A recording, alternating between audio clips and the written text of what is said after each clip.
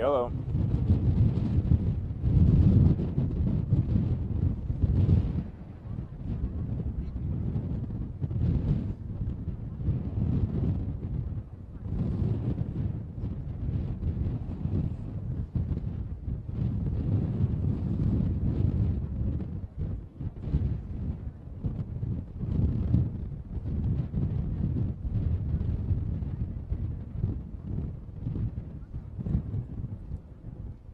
Oh, Bree, I'm standing right in front of the Hanover Fire Department, providing you a really good look of this fire. And if you are looking up, out, over Colorado Springs, you should be able to see this to the south. It's blanketing a very large area, and we are seeing mutual aid come in from all areas close to this fire. Now, we have confirmed with Hanover Fire Department and the Fort Carson Public Information Office that this fire, which started in the south direction on the base, has spread 1,500 acres and has in fact gone off the base, threatening surrounding areas. Now, we're seeing several trailers come in and take out some of these animals, taking them to safety.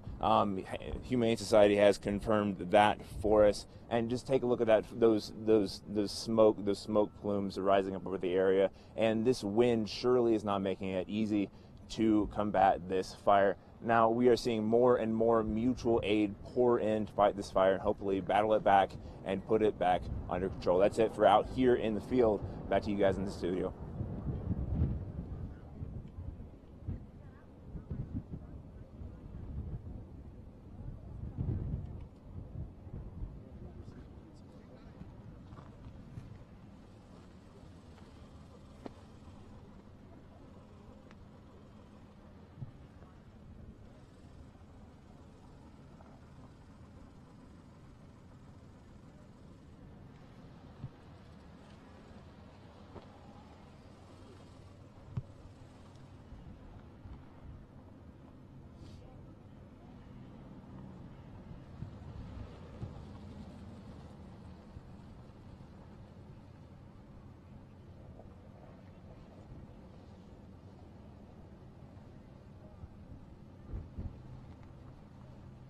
If you want, you can come back to my case.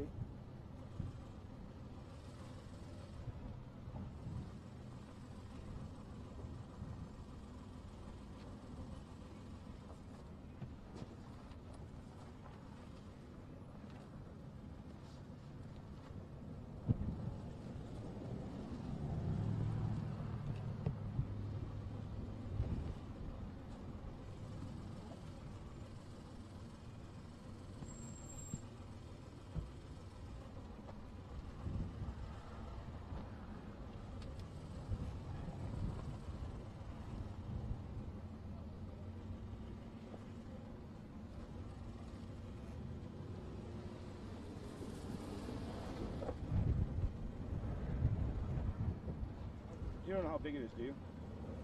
The fire? Yeah.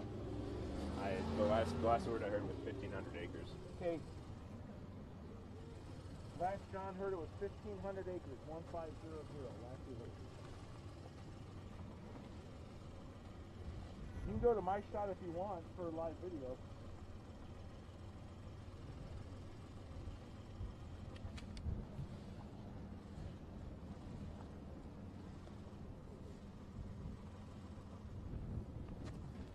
Okay. Thank you.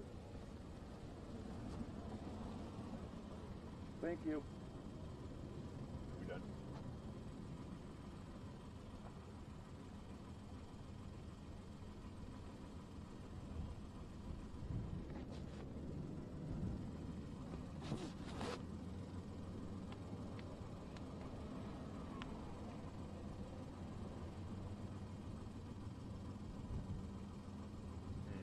Hey.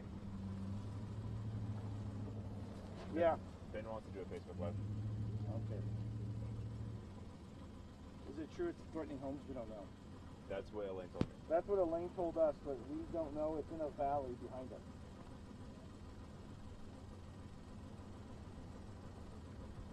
When they're done with news, then we can do whatever we want.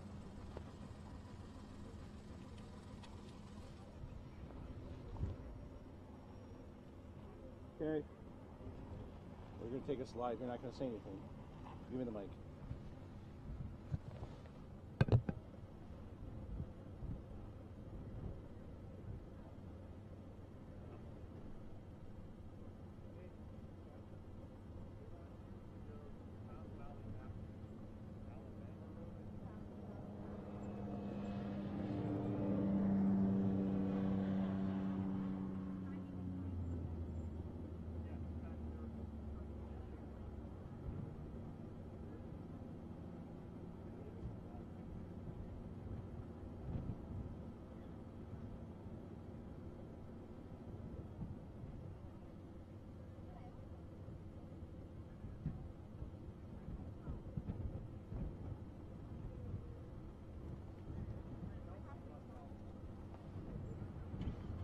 Thank you.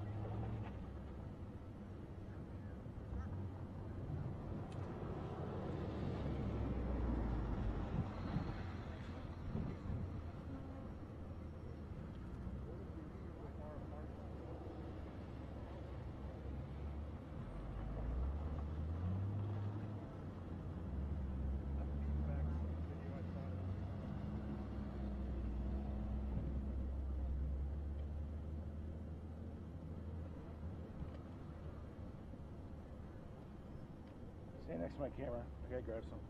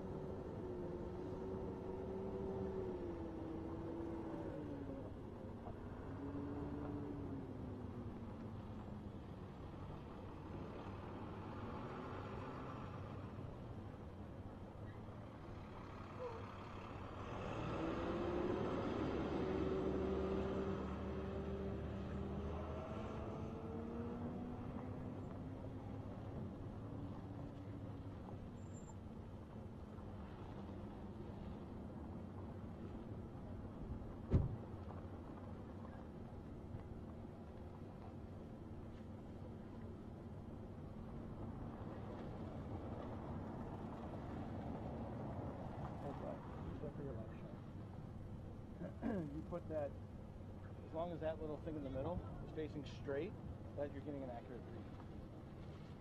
Does that make sense?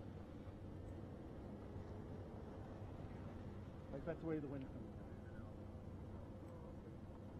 It says we're getting right now like 1 mile an hour.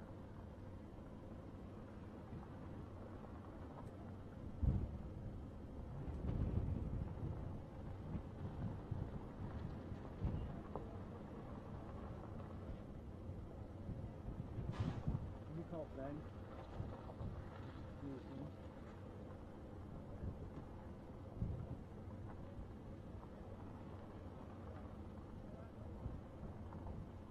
So, saying we're getting 5.2 miles. Right here we are. We got to turn it. 5.1, 8.6, 9.7, 11, 9, 12. Don't forget, surface winds are going to be lower than like the top of that flagpole. Right. Okay. Word.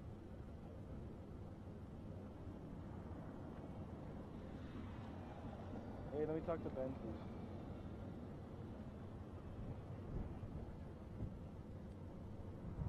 Hey, you want to do a Facebook Live? Alright, we're ready. Yeah, you're good. Yeah, I mean, Well, you don't have to use that, but... hey, will you hand it to me halfway through? Okay, we're live. We're streaming live right now, just so you know.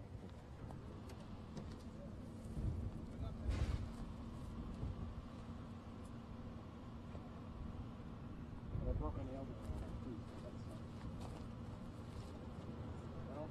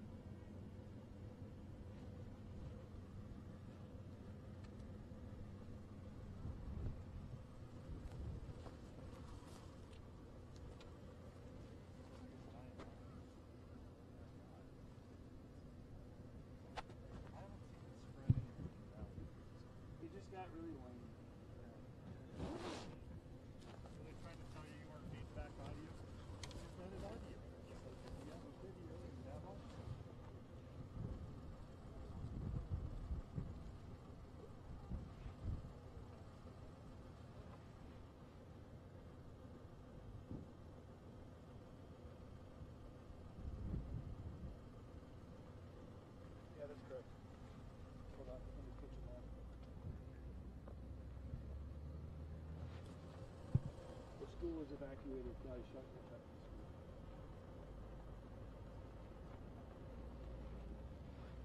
Go ahead, you can find it.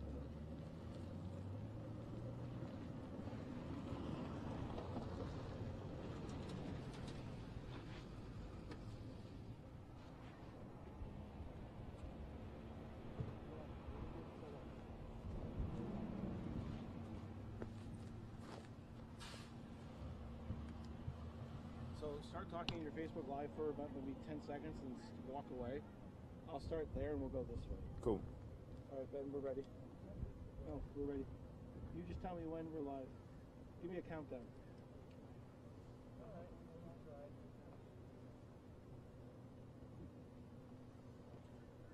Okay, he's hitting live right now. Yeah.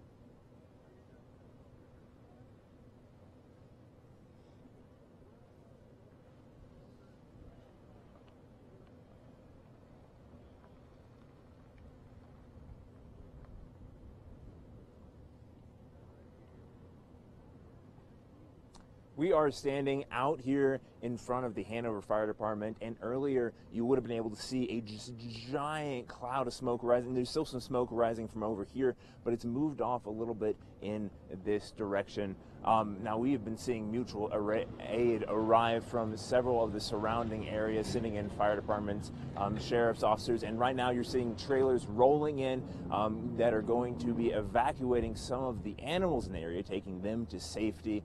Confirmed for us by the Humane Society.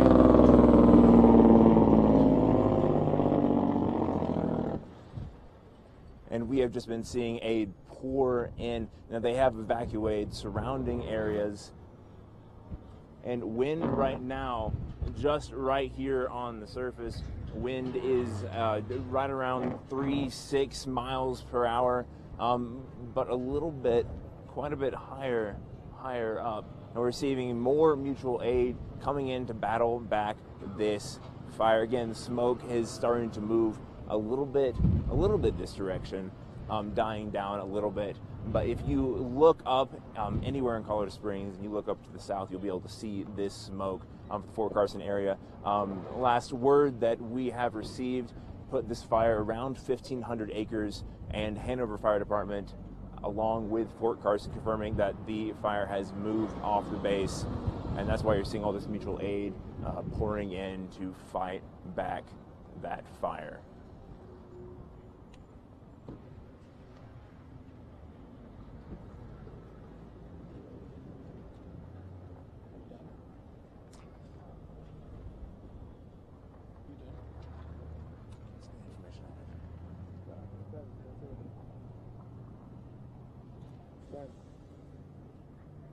Okay.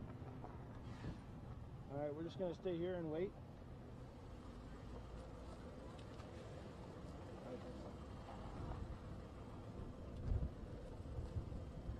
we done? For now.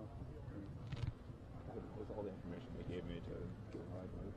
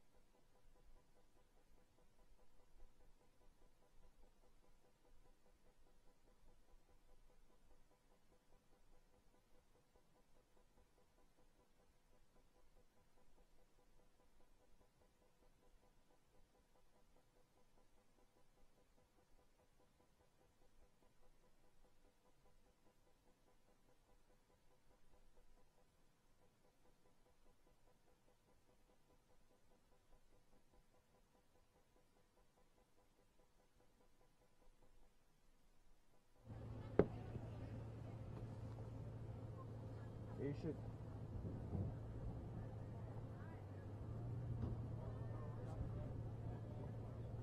John, are you in?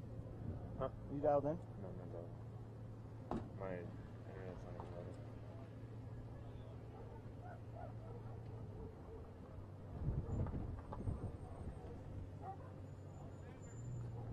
Okay. Thanks, man. Yeah, 5 minutes standby. Yep.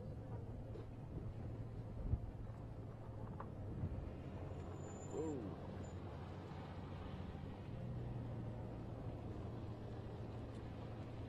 I didn't even realize that over there. I didn't even realize that over there.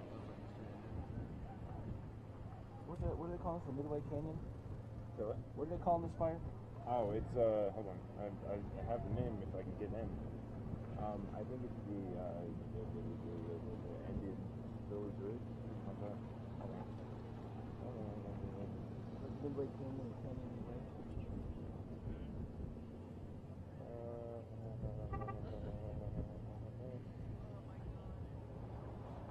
Okay. It sounds like this incident is called the Indian Village Fire. Oh, I've heard like 4 names now. Do you guys know how far back this I fire have no is? idea.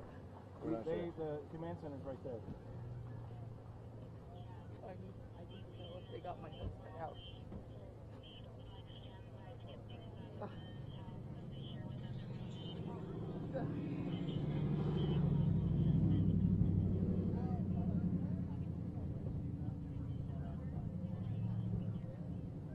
Hey, what do they call this fire again? Midway what? Carson. I can hear you just fine.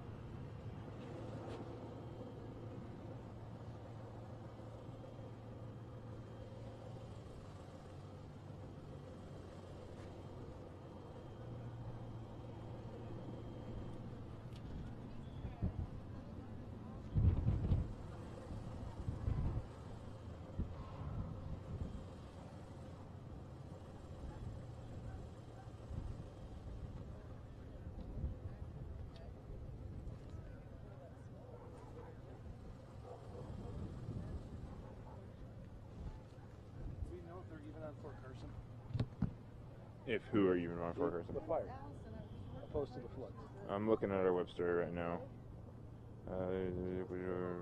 Fort Carson said burning, and it says, well, the phrasing here is has moved off the mountain post.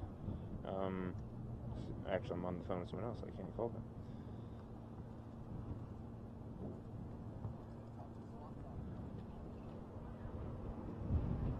Would Fort Carson tweet this out? Yeah, they would. Hold on, let me check. Hey, Kate. Kate. Is Sam over there trying to get info? Yeah. We're focusing on the firefighters. Huh? Yeah, we're focusing on the firefighters. Is there anybody to get info from? No idea. As soon as Sam gets back here, do it first.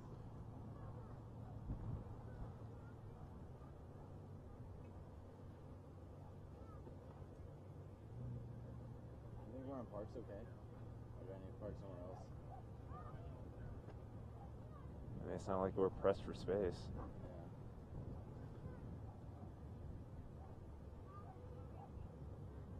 Fort Carson.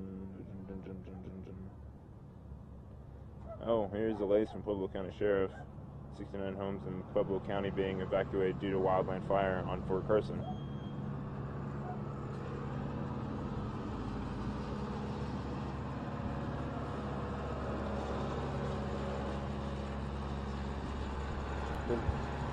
I'm not even seeing a Twitter account for Fort Carson. That's all right. Don't worry about it. Mm.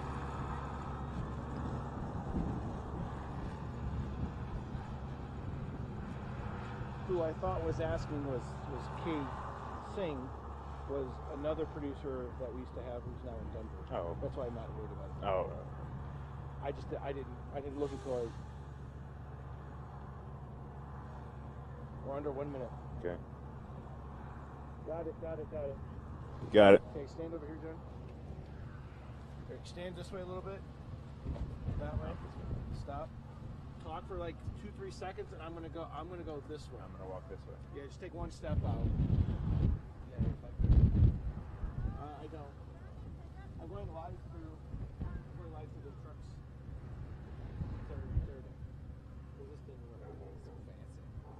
To normal programming with this News 5 alert. If you do want to stick with Days of Our Lives, you can turn to 5.2. But a fire has started on Fort Carson. It is now spreading, threatening homes in the Midway Ranch area. Yeah, that's between Colorado Springs and Pueblo. There's a look right now of that area affected. Hanover Fire tells News 5 mandatory evacuations are in place and include High Stakes View, Chaps View east to I-25, south to County Line, west to Boca Raton Heights. The evacuation route is Indian Village Heights to I-25, and then we should also tell you that the elementary school, Prairie Heights Elementary School in the Hanover School District, is evacuated, and they are moving students to the junior and senior high school as a precaution right now. There are 69 homes affected in this area that are being evacuated right now. Of course, you can see that large plume of smoke because of this fire. We've got crews from Fort Carson, Colorado Springs, Black Forest, Hanover, Falcon, and the Cimarron Hills Fire Departments. They are all working together to contain these flames. We do have multiple crews on scene. Let's go live to John McMichael with what you're seeing out there. John, what can you tell us?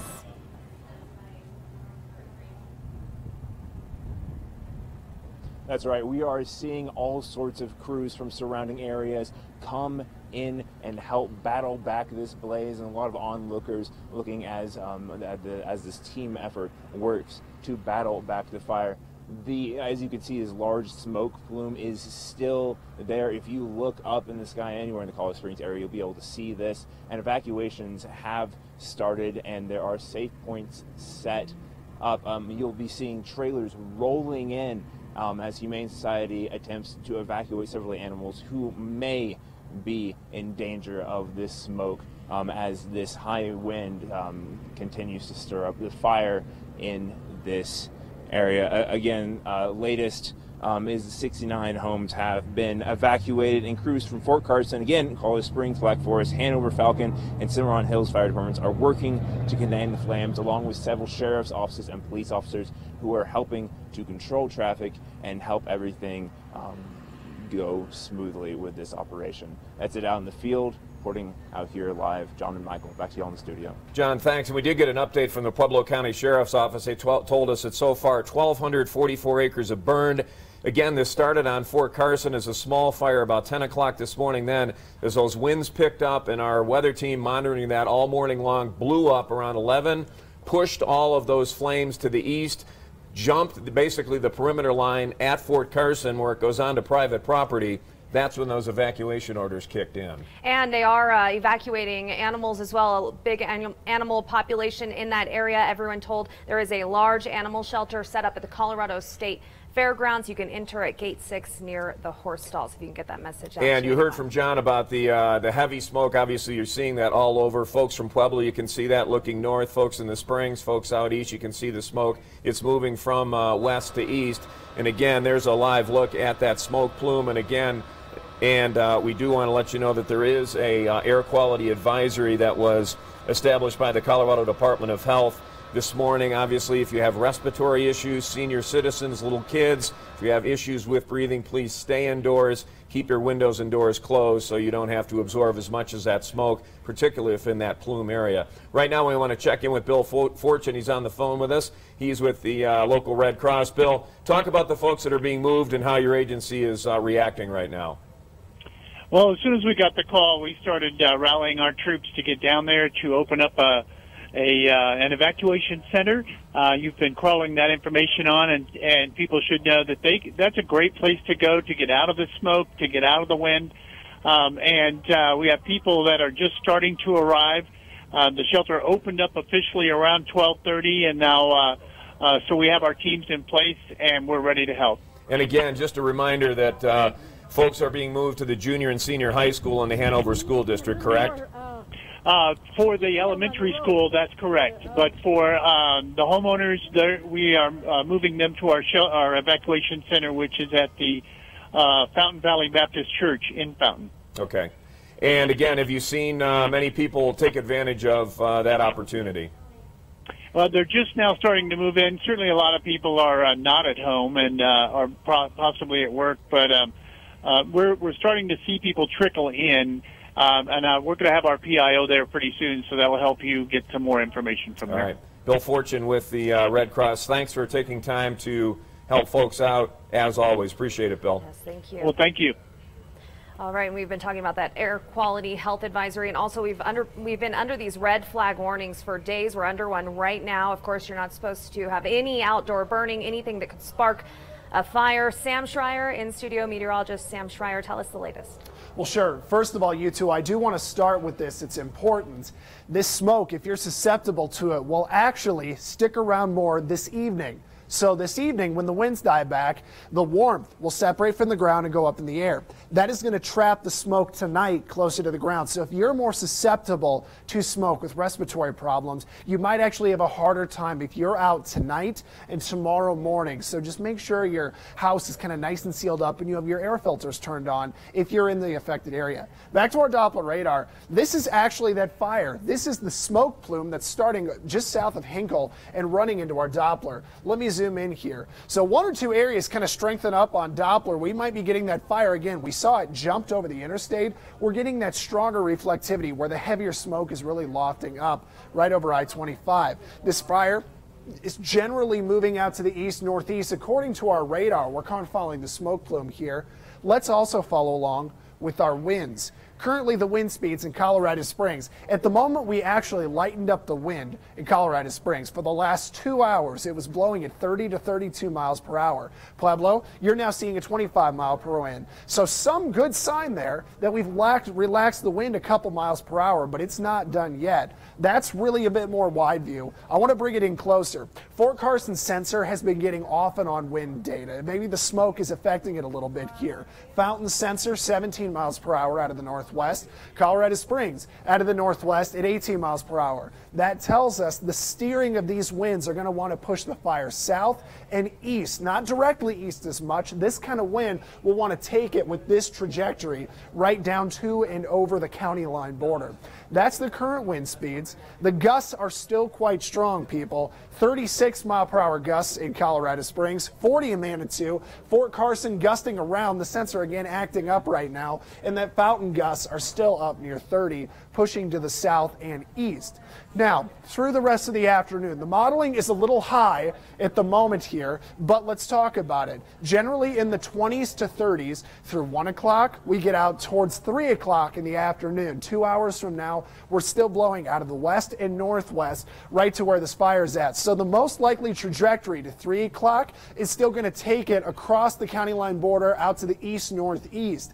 At 6 o'clock, the winds are still strong, but past 6 and 7, we start to lighten those winds up, especially after 7 o'clock, 8 o'clock. We'll back down much more manageable.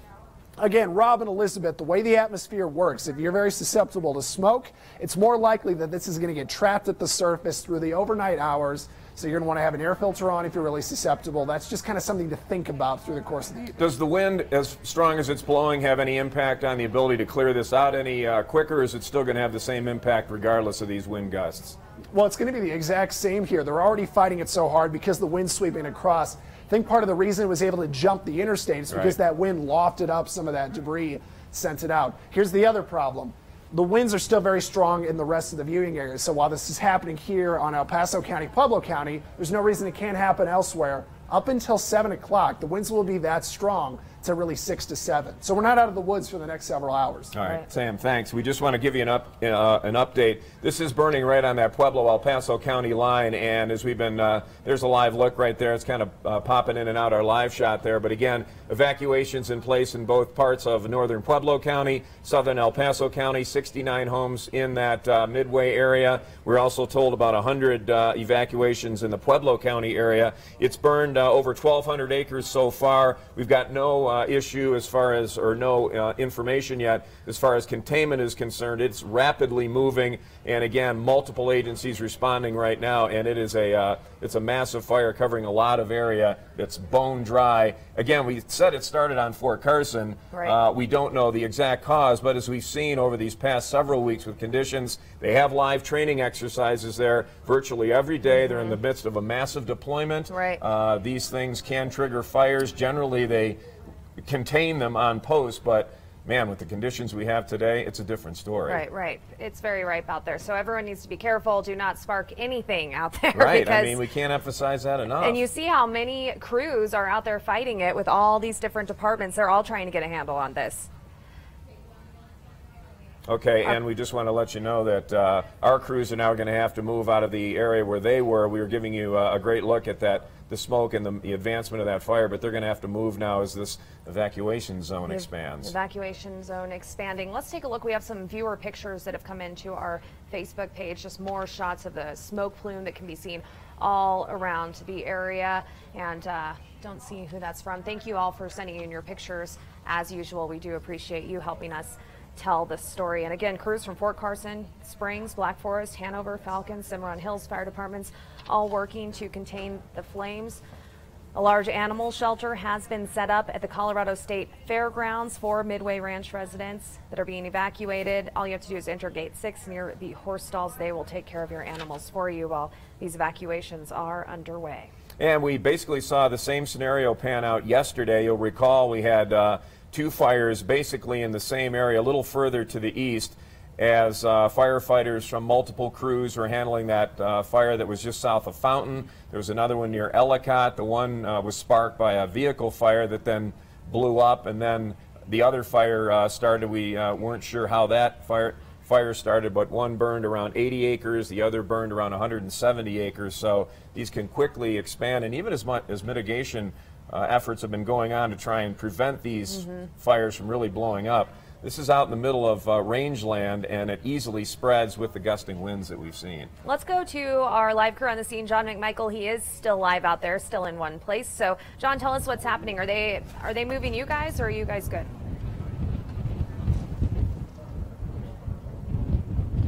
We are actually about to get moved to the Pikes Peak International Raceway as the wind continues to blow in this way. You see those smoke plumes continuing, and we are about to get evacuated out.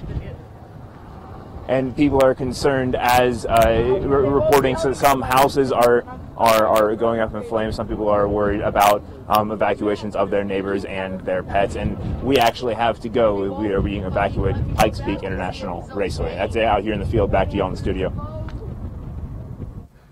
Stay safe out there. Sam Schreier, we did get some moisture. I woke up to snow this morning, but obviously it's just not enough to help with this kind of Yes, Colorado Springs, the official rain total was 0.12 inches.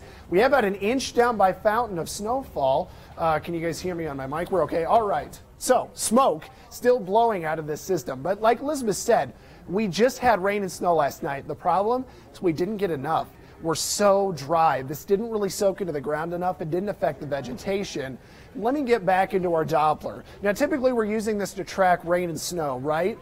Well, Doppler radar looks for something in the air. Typically it's a rain, but now this fire is big enough, it's seeing the smoke. You can see that trail spreading all the way out towards Highway 71, and then it still goes past that. Now we'll get a little bit closer. This started just off Military Reservation Boundary Road. You can still see some of the remnant flames sending up smoke there.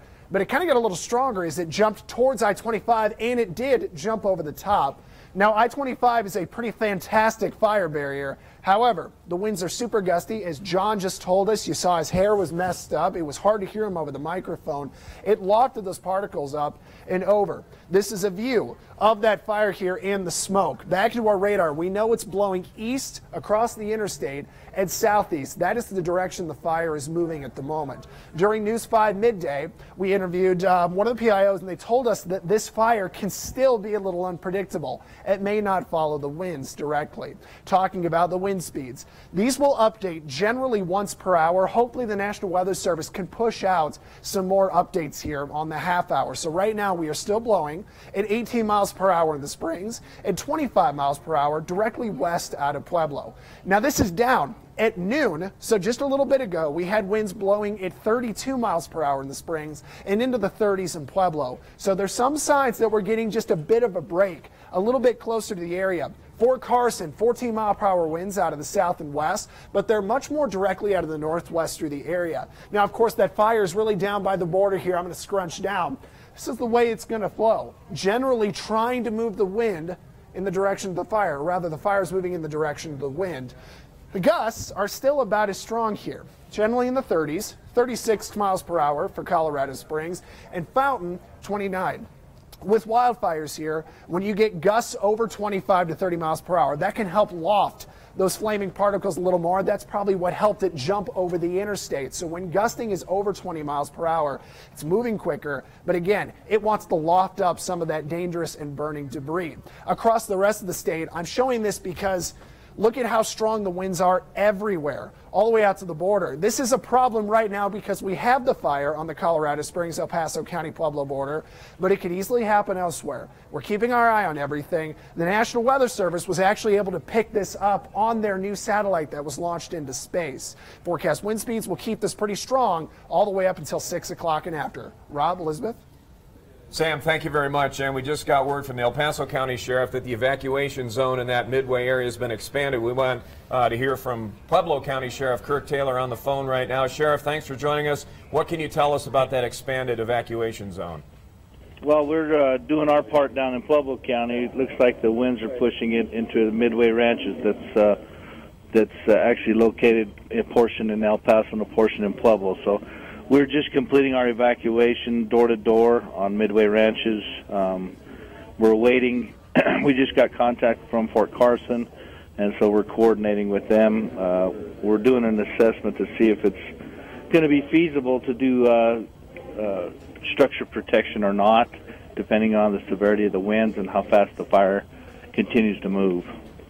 Yeah, it seems that the ability to get any kind of air support right now is minimized with the wind. Some helicopters from Fort Carson, we were told, were able to come in. But from your perspective, how many personnel from Pueblo County are now reacting right now? Give us an idea of manpower on the ground from your perspective. We've got about 30 law enforcement deputies going door-to-door. Our SWAT team, STAT team are all going door-to-door up in our Midway ranches in Pueblo County, and they're tagging everything to make sure that everybody gets out safe. We have animal services that is staging right now, and we've got a few horses and llamas and alpacas and stuff to pack out of there. The good part and the bad part is that there's one entrance from Pueblo County, and that's off exit 119. So it has a tendency to possibly get bottlenecked there, but we'll work through those challenges as they come about. Does it appear that the threat is at least minimal at this point, so you're able to get your men in there safely and women? to be able to go door to door and get as many people and animals out of there at this point? Well, it's really licking around the edges of Midway ranches right now, depending on what fuel is there on the western edge of our Midway ranches in Pueblo County. It could run rather quickly. Those are all mobile homes, so they're not. They may or may not be defensible if that fire gets really raging. Right. So we want to make sure that we get everybody out and to safety, so that we can do an assessment as to whether or not it's feasible to go ahead and do structure protection on those facilities. You said you spoke with Fort Carson or in communication with them. How are you working in concert with them, at least as far as this evacuation process is concerned? Well, the evacuation is really a sole source. It's on our end of the spectrum. They don't have any homes that I know of that are threatened on the Fort Carson part. I know Hanover and El Paso County are working diligently just north of us to do the same thing we're doing. So I think Fort Carson's, they're doing what they can. I understand they have some bulldozers working and trying to set up some lines. So the bad part is that it's headed east. It's headed towards us, and the wind is really pushing it quite a bit. So it really is going to have everything to do with what kind of fuel it's able to pick up and how defensible those homes are. Yeah, they're moving some of our personnel back to PPIR right now, so I would assume that you're in contact with your personnel as far as the ability to move them as quickly as possible out of harm's way if need be. Yeah, absolutely. We're getting them out there. The Red Cross has set up an evacuation site in Fountain at the Fountain Valley Baptist Church for those affected by the fire if they choose to go there.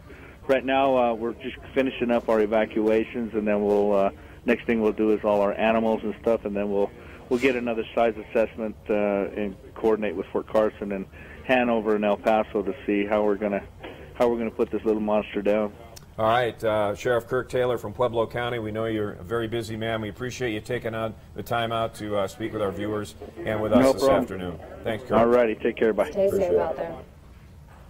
Again, 69 homes have been evacuated. About 100 people are affected. They're working to get everyone out of the homes, if they were home, working on getting their animals to safety as well. The Humane Society was sending a crew to help rescue those animals and bring them out in case no one's home.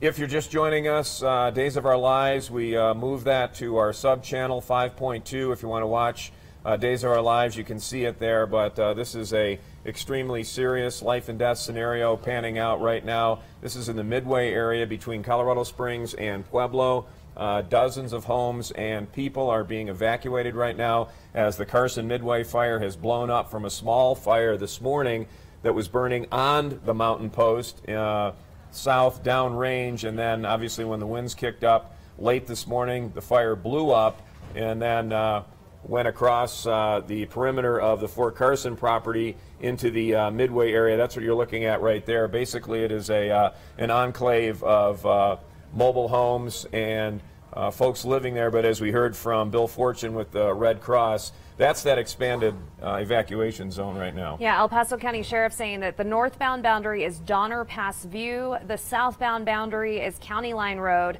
the east boundary is I-25, west boundary Fort Carson Route 1. And you can see that Pikes Peak International Raceway is in this zone as well, according to this map. So. Yeah, but essentially that's a pretty large facility, and right. it has a solid perimeter around it. So okay. If that's basically why they're moving the media and other personnel, probably going to be the new law enforcement staging area, because it's pretty well enclosed. The threat of that becoming a fire target is minimal because of its massive size. And again, I would assume that if they choose to move manpower to that location as well as the media, they're going to do a job of trying to keep that safe, because that is obviously centrally located in that evacuation zone, and it's just north of that location where you're seeing right there. But again, that's the fire zone right now. As we heard from Sam Schreier, the wind blowing pretty strong from the northwest, meaning the fire is being pushed east and southeast.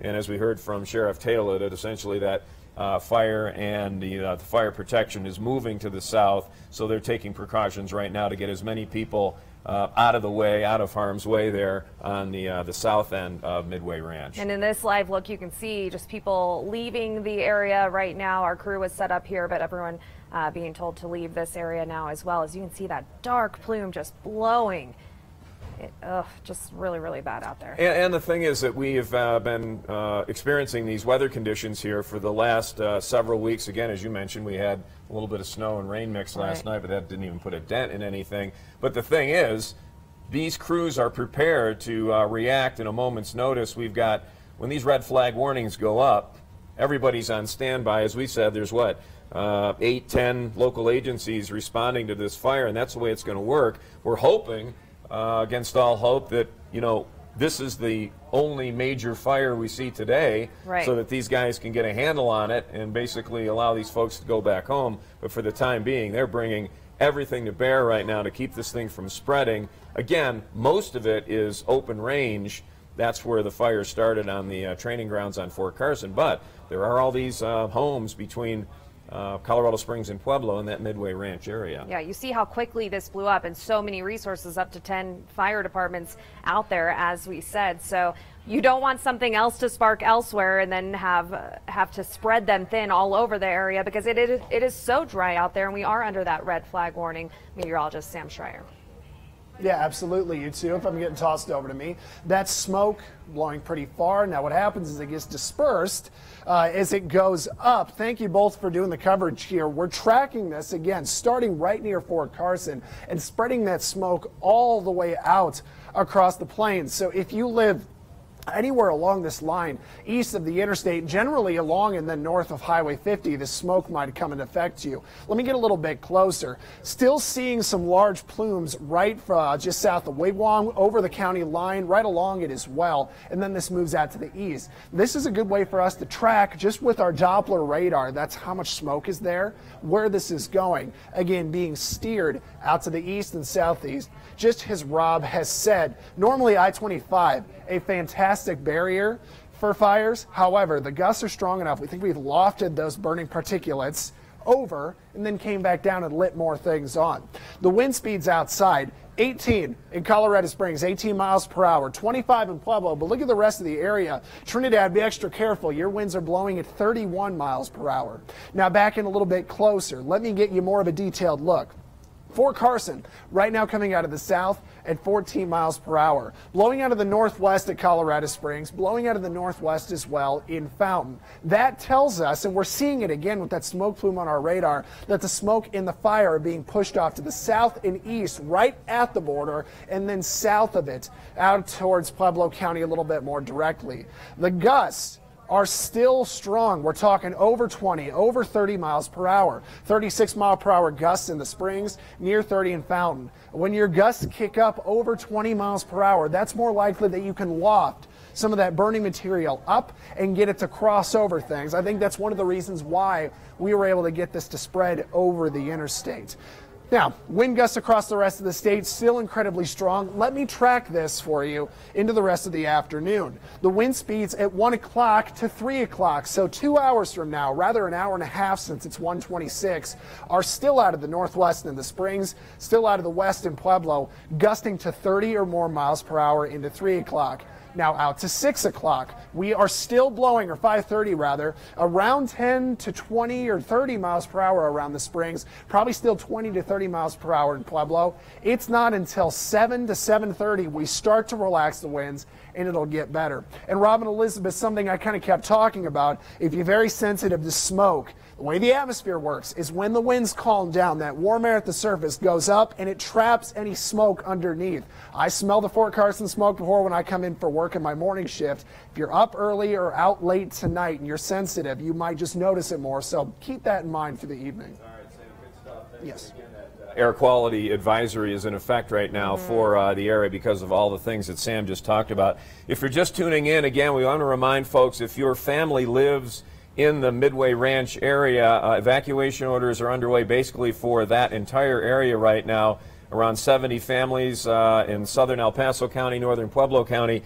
Also, Prairie Heights Elementary School has been evacuated as a precaution. So if you have kids that attend there, they are being moved to the Hanover Junior and Senior High School. Also, the folks who live in that Midway area, they are being evacuated right now to the Fountain Valley Baptist Church. That's on 500 Alabama Avenue. And also, as we heard from Pueblo County Sheriff Kirk Taylor, all the animals. They're trying to move them out to the Pueblo County Fairgrounds and the State Fairgrounds. Yeah, the Humane Society going in trying to help rescue those animals as well if homeowners are at work or whatnot. Just a really bad afternoon. We've been talking about this. We've been warning everyone. We obviously it was at Fort Carson, so they might have been doing a training exercise or something that sparked this. But it's so important to not flick a cigarette or do anything because it happens so quickly and it blows up to more than 1,200 acres. As you heard from Sam, he said that I-25 obviously is working as a great barrier to keep the fire hopefully from jumping, but we also want to let you know that traffic is still flowing northbound, southbound on I-25. Obviously, it's slowing as the smoke blows across the interstate, but traffic, as far as we know, is still moving pretty well at this point. But again, once you get into that zone, it's going to slow down. A lot of looky-loos because there's a lot of emergency vehicles. We also, you know, if you're listening to this in a vehicle on your cell phone or what have you, again, please be cognizant of the emergency crews. There's a lot of them moving in and out of that area, and also those evacuations that are going on right now from the Midway Ranch, and as the sheriff said, could be a bottleneck there as they try to move folks out of harm's way. And we actually have an evacuee on the phone live with us right now. Susan, are you there? Susan, can you hear us? Yes. Hi, it's Elizabeth Watson, Rob Quirk. Thanks so much for calling in. Tell us what's happening with you this afternoon.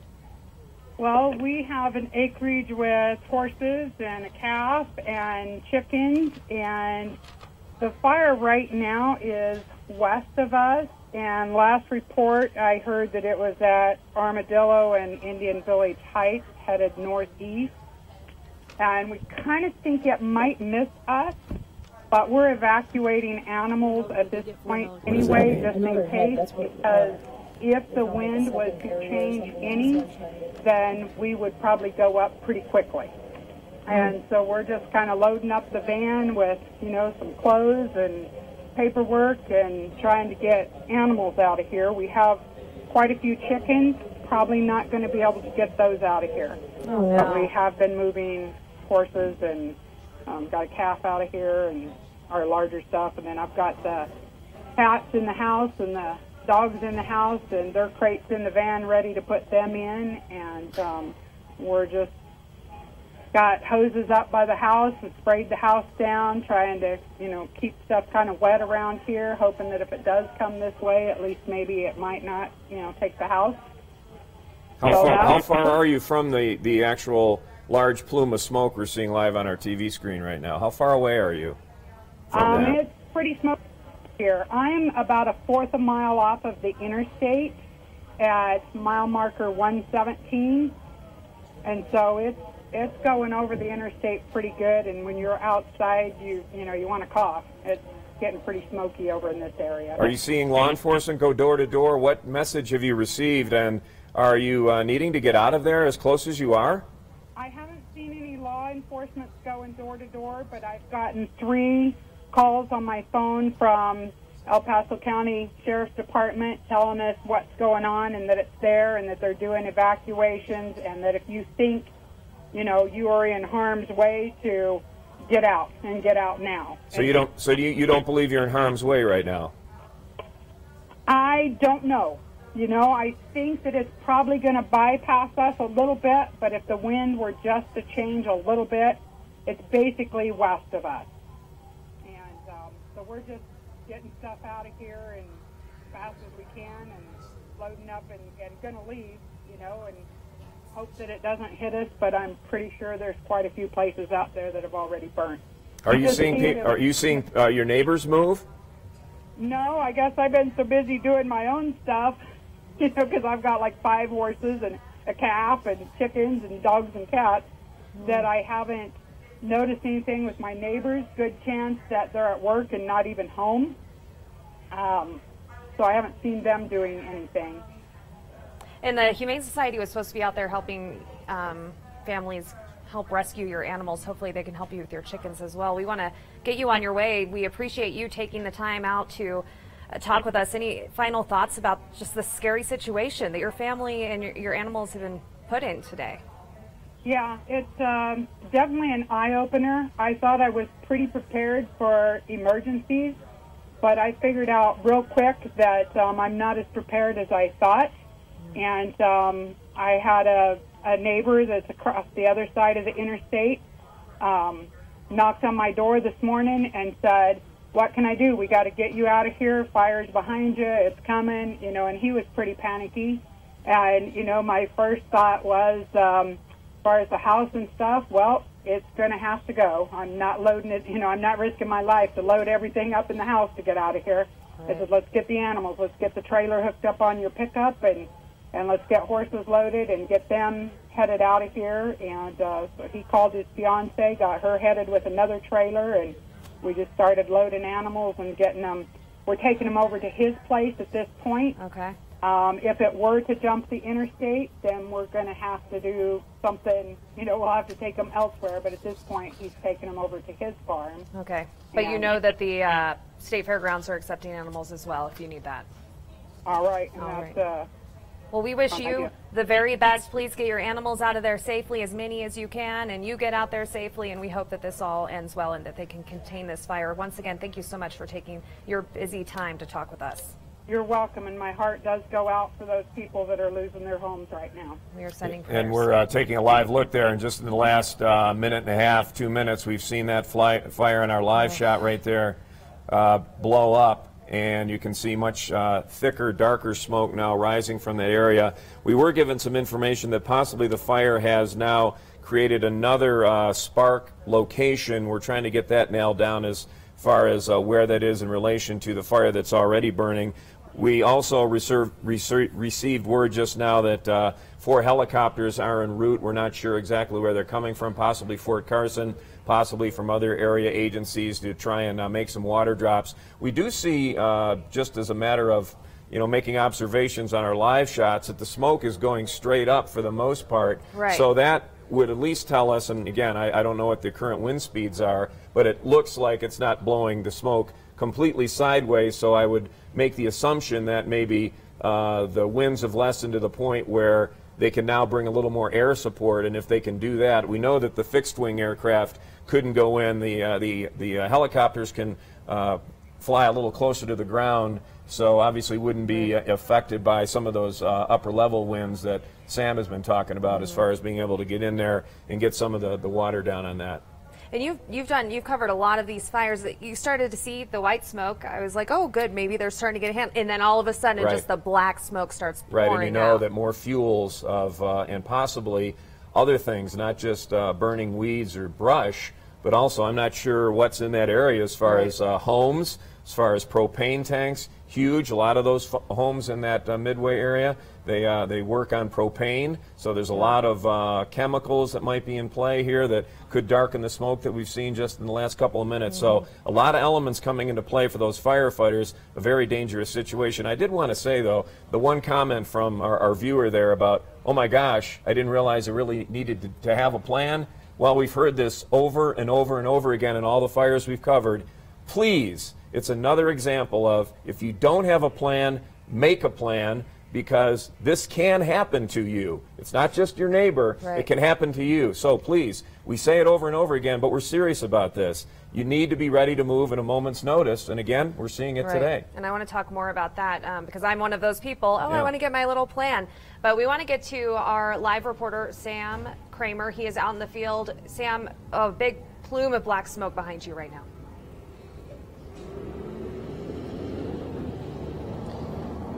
Yeah, Rob, Elizabeth, sorry, it's reception out here kind of shaky, but just take a look at this. This fire seems to have taken on another head. This fuel here, ample and ready to burn. We've talked about the drought conditions all along, but here, look at this thick black smoke. To me, that indicates that some sort of structure or structures are now, fallen victim to the flames. They're actually firefighters and emergency personnel here on scene at the Hanover Fire Department Station 3 have actually evacuated people from this space to the Pikes Peak International Raceway because, as you can see right now, the fire is coming this way. Now, I did speak with some firefighters earlier. Over the radio, we could hear that 4 helicopters from Fort Carson were coming in to drop water. To me, that indicates that winds here are a bit more favorable for air resources to fly and fly safely. But as you can hear probably at home, the wind here is still very active, and based on this plume of smoke pushing to the east, it just gives you another indicator of just how much the wind is really playing a factor here. We still see some people trying to evacuate as well as with some livestock. So this a very fluid, very active situation. Did try to speak with some of the Hanover firefighters that are here on scene. They're just too busy to talk to us right now. They're still trying to coordinate everything that's happening in terms of evacuations, firefighters trying to get into the right place to protect these homes and these people. So right now I'm going to send it back to you guys in the studio. Sam, thank you. And we can see wow. Just the woman bringing her horse by. That smoke plume is huge in black right now. Very troubling. Jessica Barreto, our News 5 reporter, also live right now at Boca Chica in the Boca Chica Heights area in Fountain. That's where that fire, one of the fires broke out yesterday. Right. Jessica, what's happening where you are? That's right. Yeah, as you can see behind me, the plume of smoke is still pretty visible. Now, it has dissipated a little bit. Residents here have been working to evacuate as quickly as they can. You can see there's a property located right here. I did catch up with the people on that property.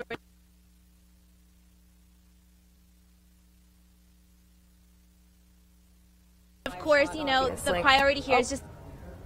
Well, it's jumping in and out, so if we can get a more stable situation, we can go back to her. But just a reminder, she's a little bit to the east of where that fire is burning. You can see it behind her to the west. So obviously she's out of harm's way right now. But again, as that wind continues to shift, as Sam was telling us, it's like you never know which direction this is going to go. So everyone in that area, which is now expanded, that evacuation area you spoke of earlier, the perimeters on that, it's like everybody needs to be basically in pre-evac mode if you're not in evacuation mode right now, because as we heard from the viewer that called in, this thing's moving, it's shifting. Right. We're not sure where it's going to go next. Let's go to meteorologist Sam Schreier for the latest. Are the winds changing? What can you tell us?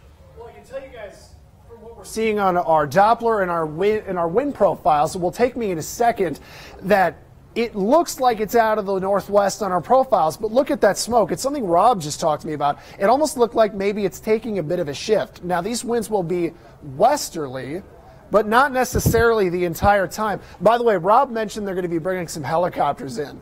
There's something called clear air turbulence that happens when you have a downsloping wind sometimes. So these helicopters might be flying into kind of a very bumpy ride, and these pilots are going to have to kind of take that into consideration and be very careful as they're going to fight this fire. Again, from that angle, it's hard to tell exactly where the smoke is moving. Perhaps it was getting a bit more south. The nice thing is we can generally still track this on our Doppler radar with imagery that is updated every few minutes here. So we're getting a very good look still at where the smoke is moving. Let me get a little bit closer. Stretching back with that fire all the way still back towards Military Reservation Road, and more of it blossoming just around the interstate. It is still keeping a general east track, winds blowing out of the west, and also moving a little bit southeast. That's good. The last thing we want is for it to try to move up to the north. Now, the winds later on will start to die down, but every model has supported that they will stay westerly, if not a little northwest, which is going to help blow this away from Falcon, away from Colorado Springs, keeping that track out east like it's going. We will stay on top of this. Doppler radar will be one of our best keys to track it, is our wind profiles update basically every half hour to hour. Colorado Springs, this is still showing a wind speed of 19 miles per hour, 25 miles per hour in Pueblo. Now they're blowing northwest again out of the Springs. That's following that fire across the border. It's backing up what I'm seeing on my Doppler radar. The wind gusts are also incredibly strong. I'm just going a little long here so Rob and Elizabeth can get a couple drinks of water. 18-mile-per-hour winds over the spring, and we still have that wind blowing directly northwest out of Fountain, out of Fort Carson. The gusts, some of the strongest winds today, have been generally up into the 30s. 36-mile-per-hour winds over Colorado Springs. Fort Carson to Fountain, winds kind of out of the south a little bit at Fort Carson, but generally by Fountain a bit more out of the north and west. If Fort Carson's wind sensor is bouncing around a little bit, it helps tell us that perhaps the wind could be changing some direction, but I think generally, Rob and Elizabeth, it will keep pushing to the north, or excuse me, out of the northwest to the east and southeast. Right, and we are seeing that from that live shot. By the way, we had to move our cameraman from that vantage point. You saw that thick black smoke pluming up and blowing to the south that Sam was pointing out. So you got to get everybody out of harm's way. We saw a lot of people moving out of that live shot. Yes, including all of the crews. And just a reminder, if you were wanting to tune in to Days of Our Lives, we are showing that on 5.2 for you. We do want to get back to our Jessica Beretta. We think we have her signal issues figured out. She is live near Boca Chica Heights in Fountain area. Jessica. That's right. Smoke is still blowing pretty heavily east, and really there's no one left here. People have been evacuating just as fast as they can. As you can see, there's a property right off to my left here. I caught up with 3 women earlier. They were just trying to pack up their livestock, their chickens, rabbits, dogs, anything they could as quickly as they can. They were slightly panicked, but you know, the priority here really is just to get out safely and as quickly as possible. And of course, we're still tracking, you know, the activity out here. We can see sheriff's deputies off to the road, and they're telling us, you know, if we see flames or anything approaching us, then we will then be forced to evacuate as well. But for now, we're going to just stay out here and bring you the latest updates, and we're always watching out for you out here in El Paso County. Jessica Barreto, News 5. Jessica, thank you. And again, those evacuation areas that were expanded, the El Paso County Sheriff's Office saying the northbound boundary is Donner Pass View, the southbound boundary, County Line Road. On the east, it's I-25. On the west, it's Fort Carson Route 1. So that is the evacuation area right now. We're hoping that all those homeowners can get out of their homes safely. We believe that's what those purple dots on the map signify. Those are all the homes, because there are 69 being evacuated, and they do have a lot of animals in that area. We had our viewer on the phone, Susan. Right. She has horses, a calf, chickens, dogs, and cats. They're trying to get all their animals to safety right now. Yeah, and again, we're not sure how quickly this is spreading, where that perimeter line for the multiple agencies are right now. Obviously, what they try to do, we did hear earlier that Fort Carson is bringing in, or has had on scene for some time now, the heavy equipment, the front-end loaders, the tractor trailers, bulldozers, that's the word I'm trying to think of, to try and build trench lines in and around these fires, to provide some other kind of fire break. So we're not sure exactly where the strike point is as far as trying to establish a perimeter out in front. Essentially what they're doing is trying to analyze the wind speeds. The weather is absolutely the key here as to where it's moving, how quickly, what's in its path, and then they can strategically move crews in and around based on that information.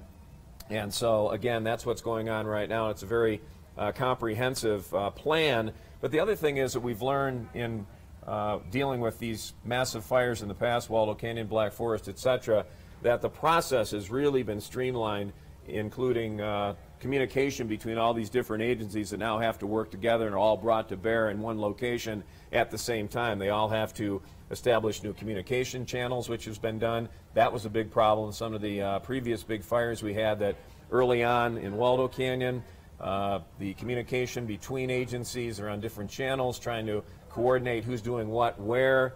That was streamlined a little bit. Then we got to Black Forest, streamlined a little bit more.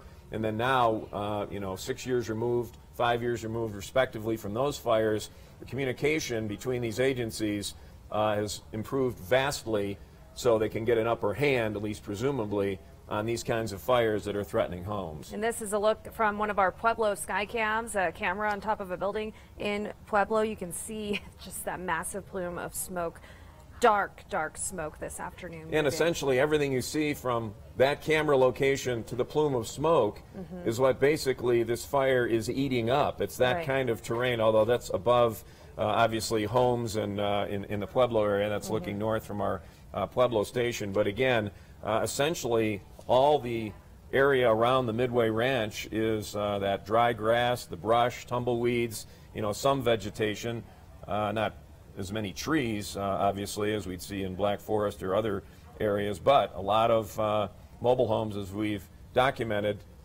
dotting the landscape there, and again, just gobbling that up because it's been so dry for so long, and that precip we had last night, Nothing. No. We need a lot more. The Pueblo County Sheriff, the latest numbers that we got were 1,200 acres, more than 1,200 acres, 69 homes evacuated, about 100 people. There is an evacuation center at the Fountain Valley Baptist Church. That's on Alabama Avenue in Fountain, and also those students at the Prairie Heights Elementary School, they have been evacuated just as a precaution. They're over at the junior high school right now. And again, we want to let those folks know who are just tuning in that we have moved Days of Our Lives just coming up to the top of the hour here in about 13 minutes. to 5.2, but we do want to stay on here because it's critically important that we get information out both here on air. We're also streaming this KOAA.com, excuse me, on our Facebook page and Twitter and Instagram, all our different venues, because we want to get the information out to those folks who may be at work right now not realizing that this situation is going on. We want to reinforce the fact that that large swath is being evacuated, and again, we heard from the one lady who said, wow, it's really happening. I got to get a plan together to move. And we wanted to talk about that because we mention that all the time, to have a Right. go bag, have Yeah. your clothes ready, and then know where your important documents are so you can just grab them quickly and go. And we always talk about that. Right, and we heard from some of the folks yesterday when the two fires broke out just to the east of that location, all of them saying, wow, this was my dream home. I'm not sure what's going to happen. And we really hope that you'll take the information that we've given you about being prepared very seriously, even the most minimal stuff for, you know, an overnight or a day at the most, because these crews are great at containing these fires because they've been doing it for so long. But again, you really need to have a long-term plan in the back of your mind, on paper, talk to your family, go through evacuation plans with your kids. Right. All that stuff matters. And then the Red Cross can help with clothes and Right. food and all of those essentials that you'll need. But make sure you have your most important stuff ready to go in case something like this happens. Yeah, and It's sad, but it's one of those things we have to prprepare for. it is, and Yeah. we will continue to hammer that point as we continue to monitor the situation. Just to let you know, we had a camera position, a prime viewing spot as to where that fire was blowing up, but our camera crews had to move out. So obviously that fire was moving a little more south from that original location. The media crews are being moved to Pikes Peak International Raceway. That's essentially in the middle of that evacuation zone, perhaps a little on the north end of that. We gave you that perimeter of the evacuation, but that's where they're moving now as a precaution, because obviously they want to be able to get as many resources into that area without having to deal with anybody in between as quickly as possible. Right. We want to get out of the way so that they have whatever space they need to fight this fire, get a hold on it, and contain it so that no homes do burn. Yeah, and again, this is being fought from both El Paso County's perspective and Pueblo County's perspective. We spoke with Sheriff Kirk Taylor. He said that roughly 30 of his personnel, including SWAT, some of their specialized teams, they're going door to door in that evacuation area now, knocking on doors, making sure people are aware, making sure people are up and out, and they're also helping coordinate the movement of those animals. Again, there's a look at that now expanded evacuation area. Again, it's in that Midway Ranch. It is the Carson Midway fire. And again, updates are coming through both the El Paso County Sheriff's Office Twitter page, which is EPC Sheriff, and also the Pueblo County Sheriff, PC Sheriff. So if you are following Twitter, and we are also reposting and retweeting that stuff. All right, we have Gretchen Presley with the Humane Society on the phone. Gretchen, thanks for joining us. Can you tell us what you guys are doing right now to help these families? So the Humane Society of the Pikes Peak region is the manager of the Community Animal Response Team for the City of Colorado Springs and El Paso County, which means we activate during any emergency or disaster where animals are affected. So this includes wildfires. So for this specific fire, a team of our animal law enforcement officers from Colorado Springs and Pueblo have been dispatched, and under the direction of the staging commander, we're assisting with animal evacuations as needed. What's it looking like right now? Are you getting any numbers, or are people taking advantage? Is there a lot of movement going on, do you know? Unfortunately, I don't have much information at this time. Our officers are very busy on scene, so we haven't gotten a lot of details back. But again, they're very busy out there, and they're just assisting wherever they can with any animal evacuations. I know there is some livestock out there, and our officers are specially trained to transport livestock and domestic animals safely. Yeah, I was wondering how difficult a process can that be to try and move a cow or a horse that isn't used to someone other than those who own them to get them out of harm's way? How does that work? Well, again, our officers are trained in livestock and domestic animals, and so they have a lot of experience with horses, for example. During the Black Forest fire, they were able to take in over 600 pets and livestock that required evacuation from that area. And so what that consisted of was our officers would go in with trailers. They would work with the horses. They're very good at dealing with animals that might be frightened, might be trying to bolt, and they were able to get them safely into trailers, get them safely into containers, and then transport them to a safe area outside of the evacuation zone. Yeah, we remember. And since then, and over the course of time, how is the process streamlined? How important is it to communicate with Pueblo and Colorado Springs, the two agencies together, to be able to make the process even more efficient? Well, fortunately, the Humane Society of the Pikes Peak region operates both Pueblo Animal Services and our shelter here in Colorado Springs, so we're able to work together very well. It's just a matter of working with all the other agencies who have been wonderful as well, just to make sure we know where we're supposed to be, we're helping out where we can be, and then just being on call for anything that our community needs. Do you have, oh, I'm sorry, go ahead. No, I have a question. So we had a viewer call in, Susan, and she was rounding up her horses, her calves, her chickens, her dogs and cats as well. She had all kinds of animals, but she said that she wasn't going to be able to get all of them. Is that somewhere where you guys would step in, try to grab some of those chickens, or how does that work? In past fires, such as the Black Forest fire, we were able to go into the evacuation zone once families had evacuated, and we were able to pick up their animals for them and bring them out to safety. Again, with this, because this has just started, I don't have a lot of information on exactly what we're doing out there, other than we're assisting with animal evacuations as needed, and we'll be providing more information as we get it. Now, do you look to take volunteers in different strategically located places across the Pikes Peak region to help when these emergencies arise, or how do you formulate your team? So CART is an all-volunteer team dedicated to the safety and well-being of pets and livestock, and so we do have a dedicated group of volunteers that we've already trained up. They've been to lots of courses. They, again, are well-versed in sheltering experience, proven ability to manage animal rescues.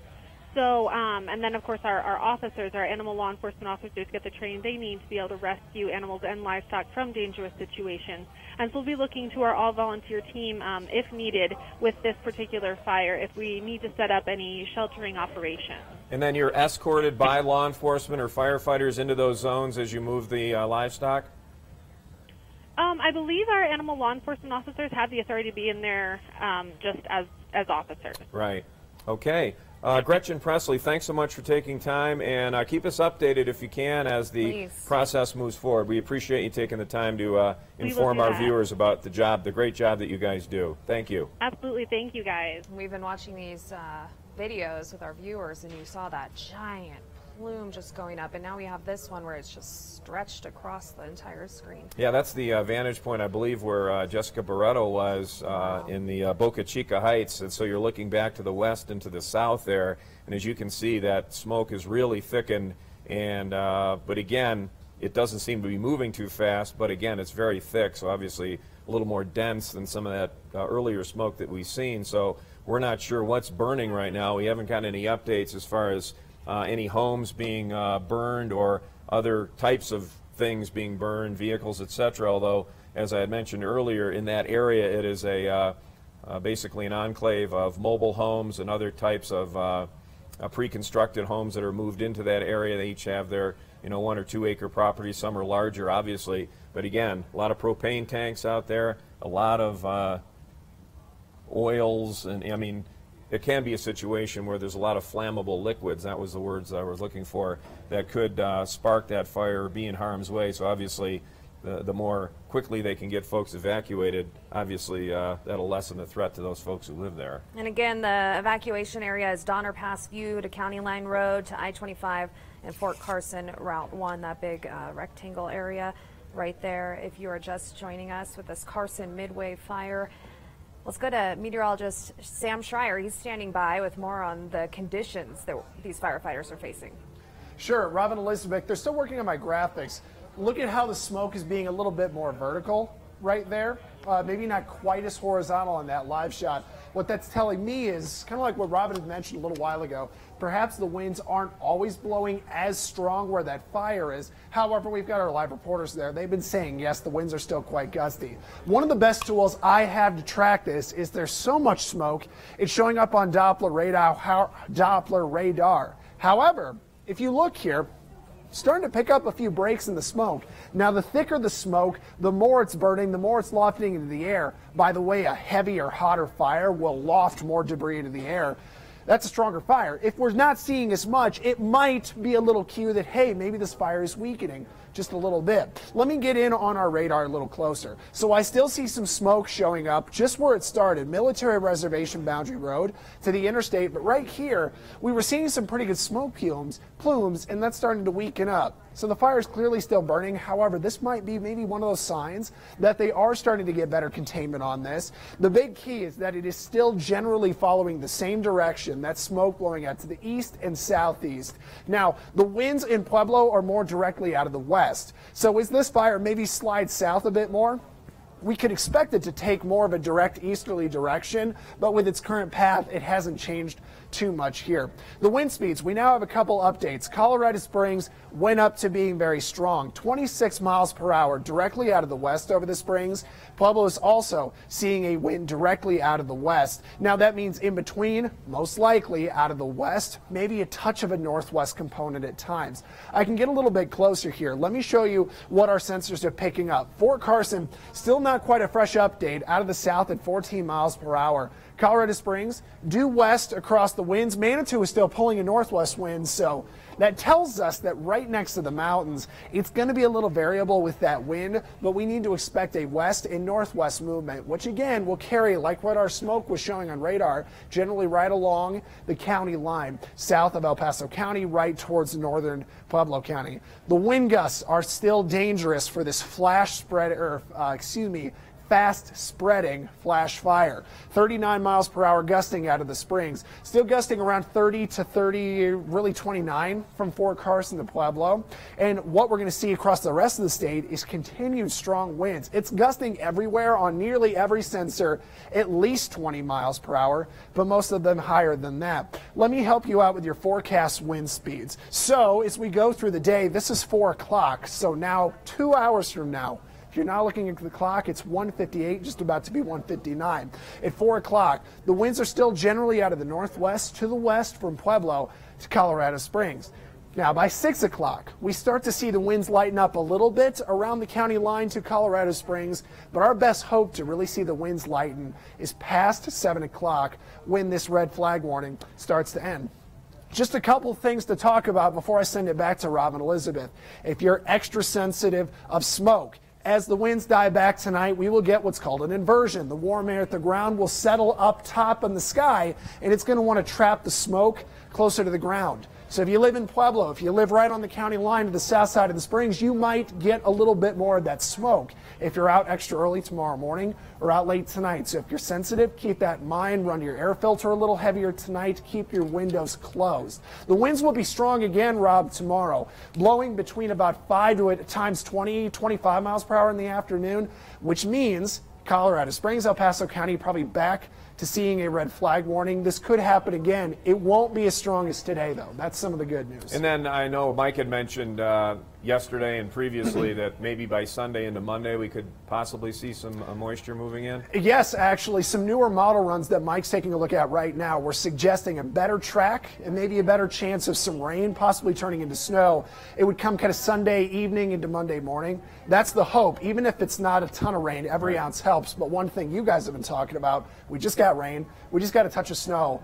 But it wasn't enough, and the wind is so strong it dried anything out anyway. So fire danger will continue all the way through next week as well. All right, Sam, thanks. And sadly, we just got word from the Hanover fire chief that there have been homes and structures, multiple homes and structures destroyed by this fire in that evacuation zone in the Midway Ranch area.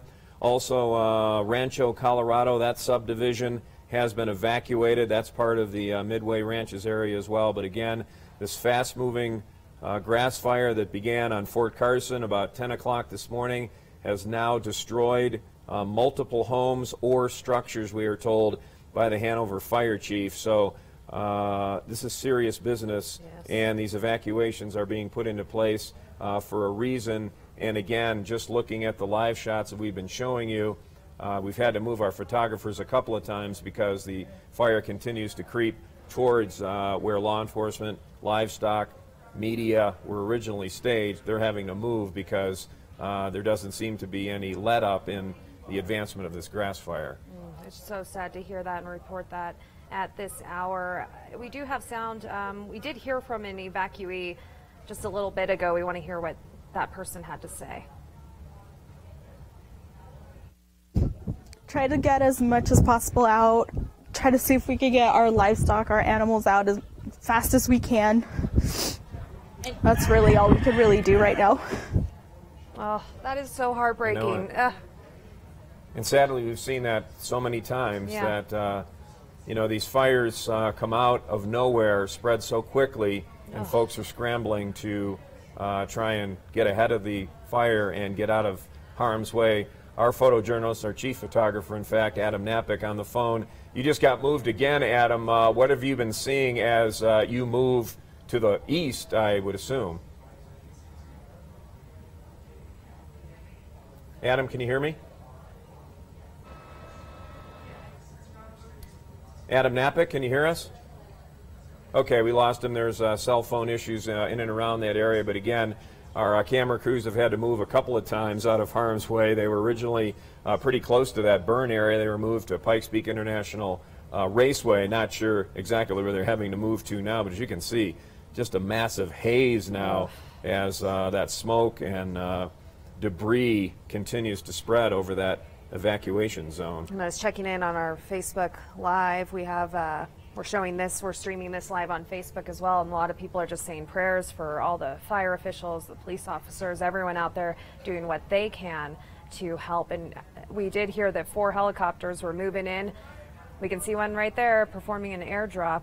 And it looks like one of the Fort Carson choppers. I'm not up to speed on the models, but that generally are the types that will come out of Butts Airfield, which is pretty close. But again, the whole key here to get that air support was, what are the weather conditions like? How hard were those gusts? How close to the ground can they get? And as you can see there, they're maneuvering around those power lines, which is also an issue. And also remember that even with just 4, they have to move in and out, in and away from reservoirs to fill up those containers that they're dropping that water onto those spots. And again, this is all being coordinated. They have basically an air traffic controller that's also a part of the fire strategy. You have the team on the ground with your hotshot crews and your other fixed engines and firefighters, but also you have a specific air traffic control mechanism that is monitoring the weather, in constant contact with Butts Airfield, obviously on Fort Carson,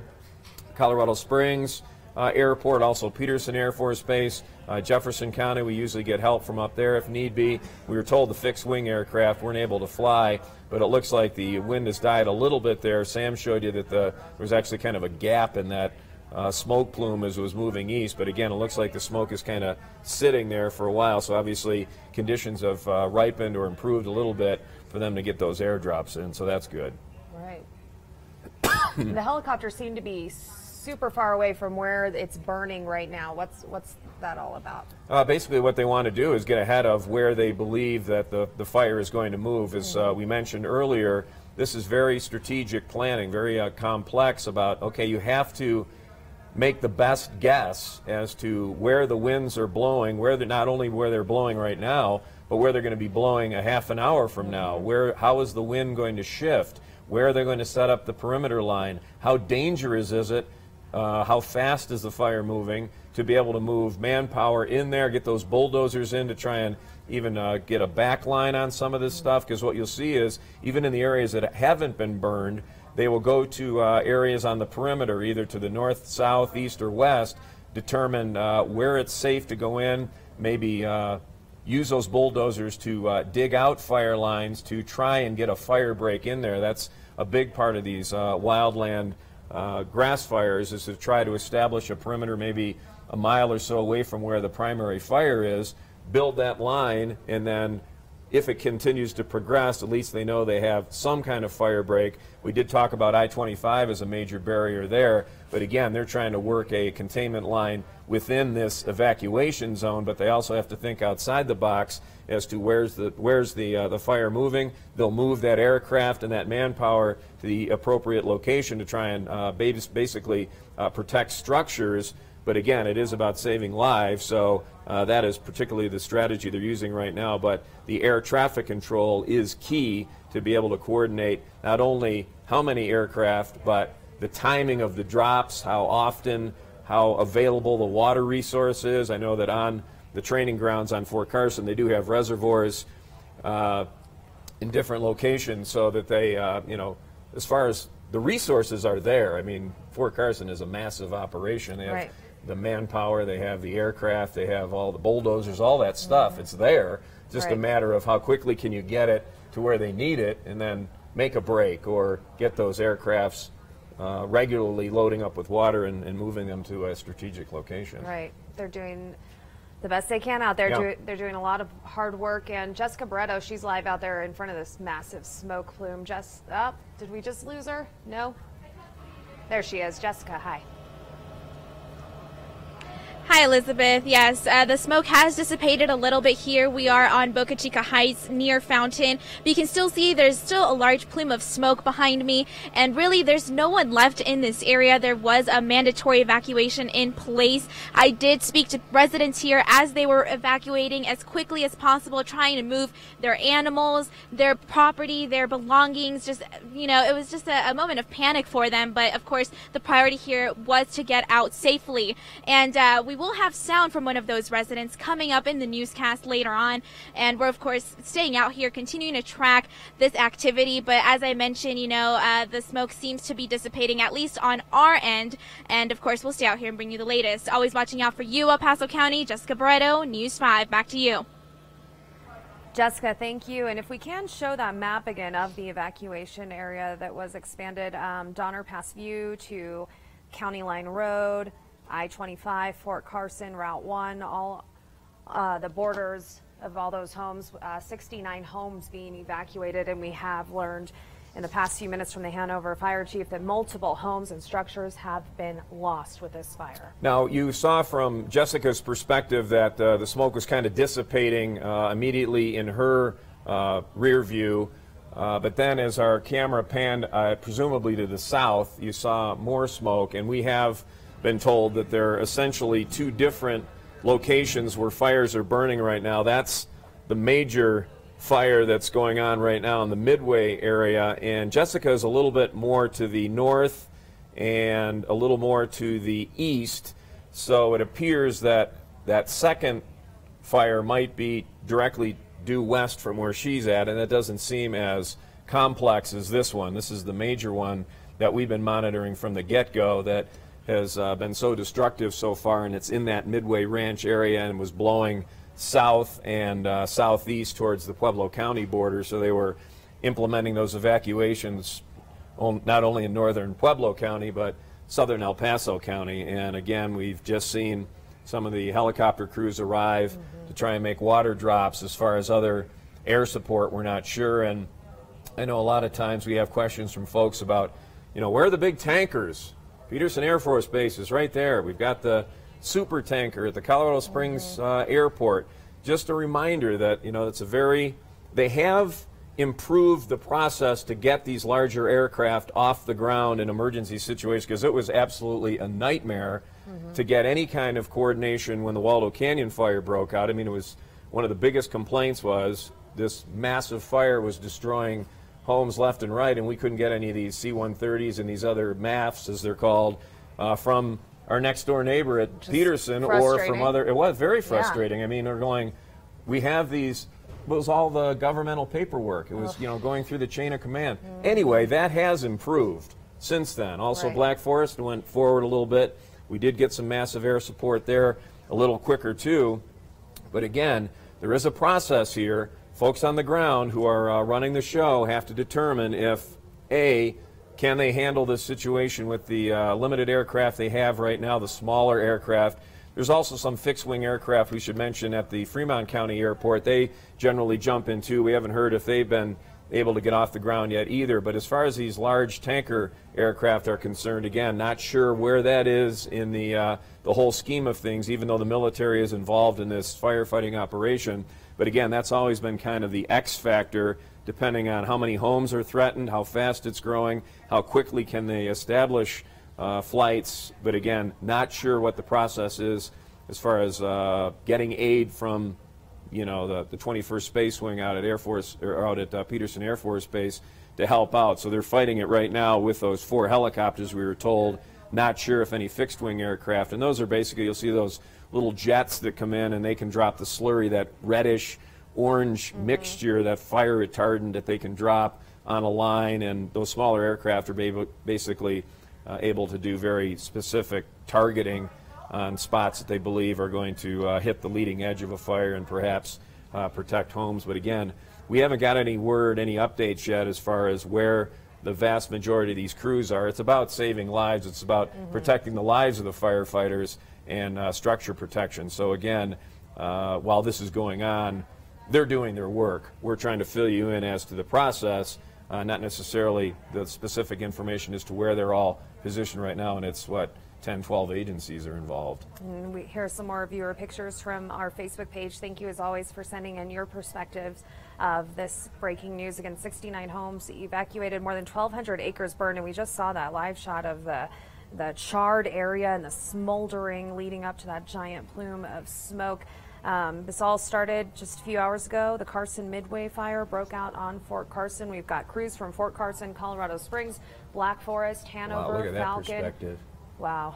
And Cimarron Hills fire departments, they're all working together to contain these flames, not to mention all the sheriff's offices, the Humane Society working to get people and animals safe in this destruction that moves so fast, it grows so quickly, and moves so fast. Yeah, let's check back in with meteorologist Sam Schreier. And again, it looks like, Sam, the weather conditions have improved to the point where they're bringing some aircraft, some helicopters in anyway, Yes. so that's a good sign. Yeah, one of the things I was most impressed about is how steady that helicopter was. With the strong winds, some of the wind shear turbulence it would have had to be fighting over the fire. And I was talking with Rob about this a little earlier. There was kind of that break in the smoke on our Doppler radar. But if you look, it's kind of sparked back up that we're seeing more smoke. So this isn't done yet. Now, as Rob was talking about a little earlier, is they're trying to get out as much as they can in front with those water drops because they want to try to cut this off to where it's going to go. With the system that's bringing our winds the way they are, we actually know pretty well that the winds are most likely to stay generally quite west and northwesterly. So this fire, basically what I'm saying, is most likely to stay on this track heading east-southeast through a large portion of the day. On normal days, the winds would be a bit more mixed and variable over Colorado Springs, but actually, again, the way the system is, they're most likely to keep moving to the east and the southeast a little bit because that west wind is going to stay around. Now, wind speeds outside, 26 miles per hour in Colorado Springs. Pueblo is at 29. At about 12 o'clock, we were seeing wind speeds in both cities in the 30s. In the last hour, 1 o'clock, we had the winds jump down just a little bit, but now they've come back up. Again, right near 30 miles per hour. And let me get a little bit closer to Colorado Springs. So directly out of the west in the middle of the city at 26 miles per hour. But as you get towards Fountain, it's blowing out of the west at about 10. And Fort Carson's sensor has been wobbling a little bit, but it got an update and it's blowing due west at 20 miles per hour, which tells me that most likely down by the border of El Paso County and Pueblo County, we're seeing that westerly breeze that should keep that smoke and that fire trying to propagate east. So for the fire officials fighting this, their best chance is to try to get out in front of it to the east, and that's likely where it is going to stay moving, generally out east following those winds. The gusts are still very strong.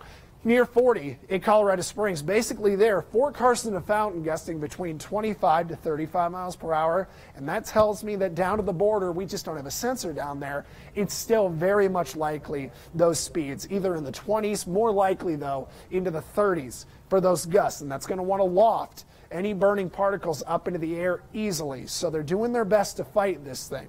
The wind speeds across the rest of the area are still generally gusting between the 20s to the 30s into the lower 40s, which is what we want to see a little bit, or excuse me, what we don't want to see going into the afternoon. Our forecast wind speeds, here's kind of where I was leading with this. From now until 4 o'clock, so it's 12:16 right now, 2 hours from now, 4 o'clock, we'll still have the winds either out of the northwest to the west at 20 miles per hour. Pueblo, they're going to be blowing into the mid-20s. That means gusting is typically 10 miles per hour above that. At 4 o'clock, we'll still be seeing gusting around 30. Now, by 6, we start to back the winds down, especially around Colorado Springs to Pueblo, into the teens and 20s. Again, typically think 10 miles per hour is where your gust is at. By 7 to 8 o'clock, the winds are back to single digits in the Springs, Pueblo 11. Now, if the fire, Rob and Elizabeth, is still going at about 8 o'clock, if it went that late, the winds would become a little bit more variable. they wouldn't be as directly out of the west and northwest. So they're really going to want to get this under control as best they can through the rest of the afternoon. But it will be easier to fight it tonight as those winds back down. So I'll send it back to you guys. Just a quick reminder again is that tonight that smoke is going to want to stick close to the ground. That's what happens at night with smoke. Yeah, the wind is the key. Sam, thanks for that. And again, that air quality warning basically is up for this entire area. So if you have issues with breathing, small children, elderly, difficulty, if you have asthma, those types of things, close the doors, close the windows, keep those filters going on the air that's circulating in your house. News 5's Bill Folsom is live now. Bill, what can you tell us from where you're at? Well, let me set you up where we are. I've just been with my photographer, Adam, and we're in the area that is just east of where the fire is, Midway Ranch area over here where you can see the smoke blowing, and they have just pushed everybody out of that area as well. There had been a command post set up there, and they said you need to move away from here, so they've moved us north up towards Pikes Peak International Raceway is where the boundary is now for the evacuation. If you can see through the smoke, there's a church over there. If people are familiar with the area, the Midway Ranch Church. The dump, when you come in El Paso County, that's where we are, right there at Midway Ranch. It is just north of where the fire is burning. And you can see what Sam's been talking about. The wind is blowing it from the direction of Fort Carson and then over towards the freeway here. We are just a couple of miles. I'll warn you, we're going to have a truck drive in front of the camera here. Just, it's not a flash, lost the signal. It's just the people that are coming in and out. That's Xcel Energy checking on power lines. At any rate, if we come over towards Fort Carson, you can see there's some big black smoke, and that is what you do not want to see when there's a fire. That usually means that's some type of structure burning. White smoke is usually grass, and you know, we don't want to see anything burning. The grass is pushing it with this wind going on right now, but if you look in the front of that, you can see black smoke, and towards it, right in front of it, you see all these homes that are out here on these 5, 10, 15, and 20 acre lots where they can come out, have a little space, have their animals out here, but when you have a grass fire coming towards you, blowing really quick, it is a dangerous situation. Over here where we still have the white smoke, and you can see over towards Fort Carson the distance that this fire has gone with this wind pushing it. If we keep an eye on that area, they may come back. There are 3 helicopters. There are Fort Carson helicopters that are coming in and doing water drops on that end of the fire. So a lot going on here. The people who are over in our area, I had a minute ago, I was able to talk to a few of them. They're nervous about their homes. It sounds bad. They're nervous for their neighbors as they're watching it, but at the same time, there's also relief because they live kind of north and west of this fire, and as long as the wind's going the direction it is, their homes are okay. But they are sitting along roadsides out here on these dirt roads watching this fire and watching the wind. It's an interesting thing to watch, though. As we were talking about that wind, we're having a lull right now where we see, and if you look at that smoke, it's kind of slowing down and starting to go up. But as soon as we start to see that, you think, oh, the wind is breaking, then it picks up again and we see a big gust and it will push it. So in the direction it's going, not too far from I-25, there may be issues coming up. I have not heard of it yet where you may have smoke going across the freeway. Coming down, there are signs on the freeway warning people that there is a grass fire, a wildfire going on. People do need to be cautious. Be aware in the next while, if this wind keeps going this direction, it's going to be pushing towards I-25, which may create issues there. So if you've got something to do, get through that area now before it becomes a problem. We are waiting to hear from the people who are fighting this fire. I've talked to them momentarily, and they said they are so busy they can't stop to give us a whole lot of information. More important right now, to protect these homes, keep things safe. So we don't want to speculate on things, but the fact that they are so busy that they cannot stop and give us an update on where this fire is going, other than to say there are evacuations and people need to clear out, it tells you a lot just from hearing that. And this is what we keep seeing right over here. If we can go, you see the white smoke, and then suddenly you'll see a big black plume come behind it. It says that this fire is still dangerous right now. People need to heed the warnings that are going on. We're going to be out here following this for you, kind of giving you some perspective. They're keeping us at a distance, and everybody else should follow suit. Going in towards houses out here in the Midway Ranch area, it is not a good situation. Back to you. Thanks. A couple things I want to pick up on. Number one, Sam did say we're going to see these sporadic gusts, so that jives with what Bill was saying.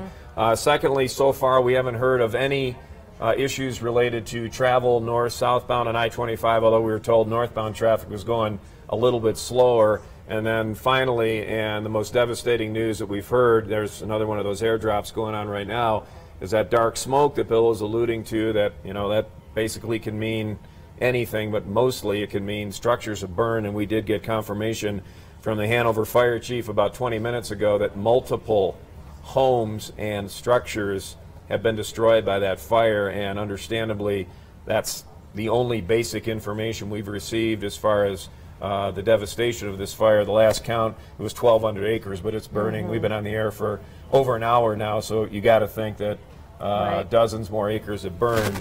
But again, the bottom line is that this is a destructive fire. Haven't heard of any injuries. Look at that, just disappearing into the smoke, that helicopter.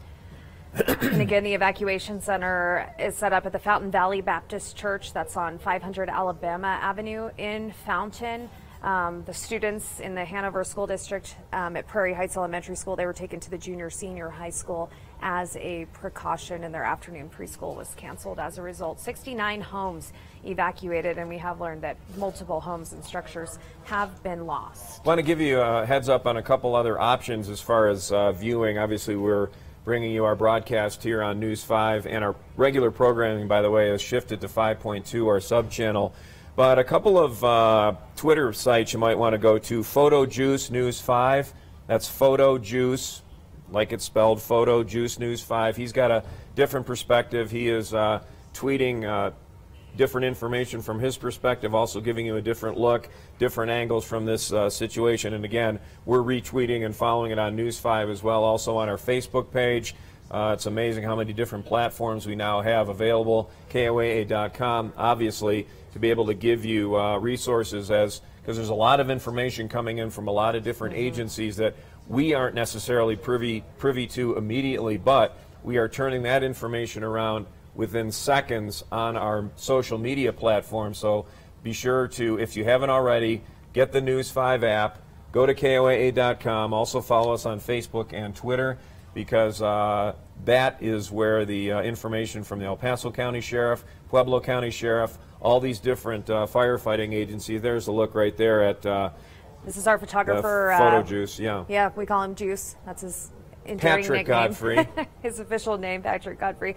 You can see his perspective, just the massive plume of smoke and how it changes colors. Right, exactly. I was just going to say, in a few minutes. It's transformed as time has gone by. But again, those initial evacuation orders went out not too long after this thing really blew up, around 11 o'clock into the midday hour, because it just started out as a small fire, as they always do, on the Fort Carson training grounds. And then with those strong winds, it really kicked up. This thing moved fast, jumped the perimeter there at Fort Carson, and then started to move into that Midway Ranch area. And again, Fort Carson has been doing a lot of training. They're in the midst of this massive deployment to Kosovo and to Afghanistan, and they're training right up to the point. And we've pretty much on, if not a daily basis, every other day or every third day, been telling you see plumes of smoke, but the fires have been contained on Fort Carson. Right.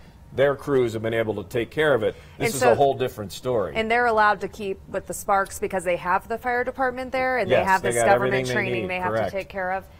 Okay. And they have all the, construction equipment, soldiers. Right. That's what they do. That's they solve problems. So, but anyway, this is different.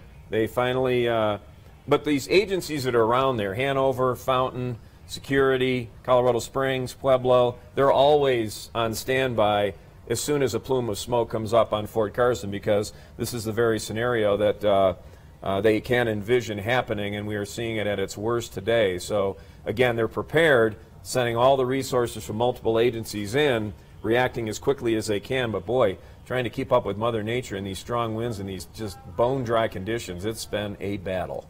Let's go to News 5's Jessica Barreto. And Jessica, if you can hear me, I believe you interviewed an evacuee earlier, and it is so emotional for these folks that are having to leave their home, trying to get whatever they can out.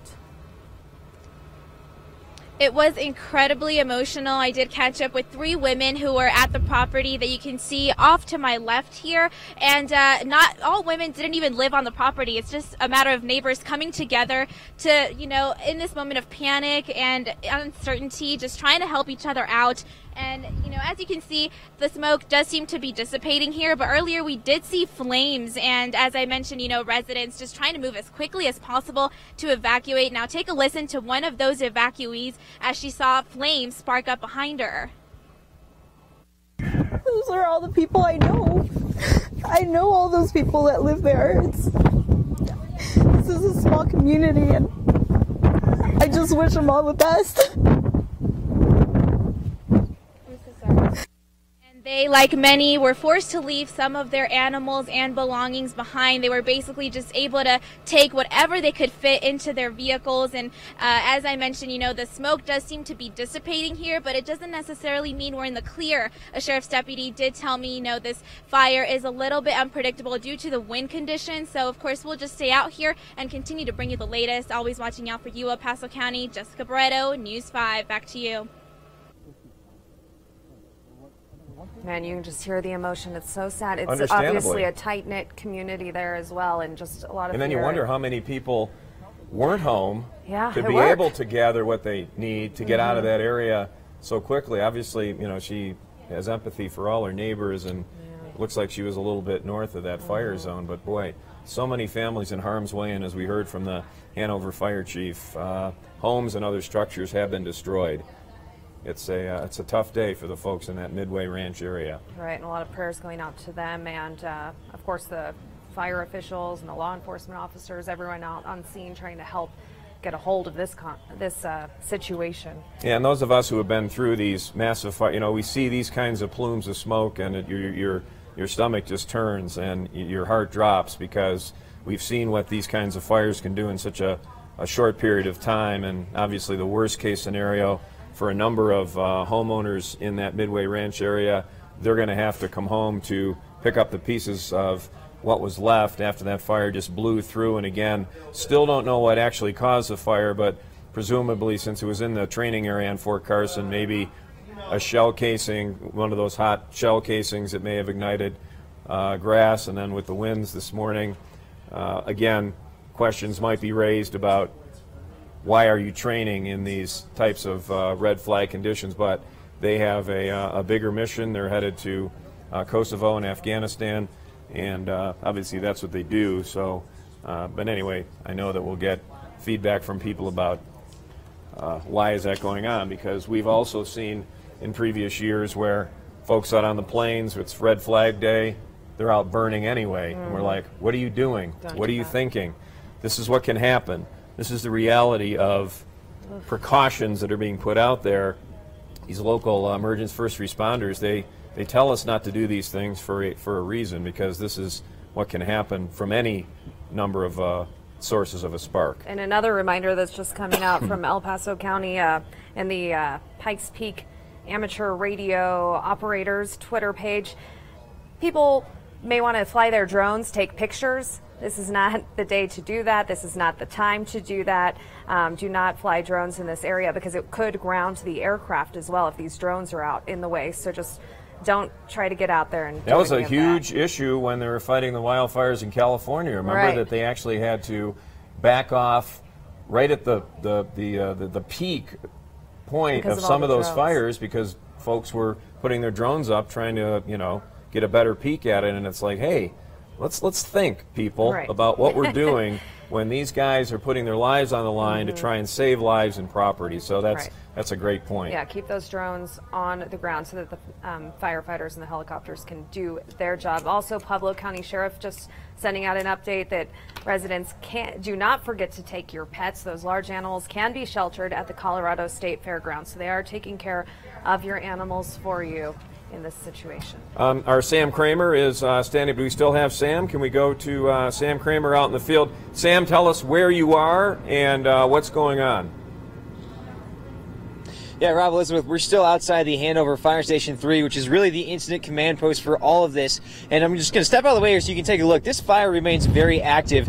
What has been interesting to watch here is the change in winds. We've seen them steady blowing to the east here, but to the direction of the east continues to change. We've seen it go northeast, we've seen it change to the southeast, and these big plumes of smoke are just blowing right along with that. Now, earlier today, there were a lot of people here evacuated, waiting to see what was going on. They have also been sent out of here, so really right now it's only essential personnel. This command post is ready to change if the fire gets too close, and they would also head back towards Pikes Peak, the International Raceway. But yeah, right now, as we can see, they're still very active. There still remains some black smoke, heavy plumes.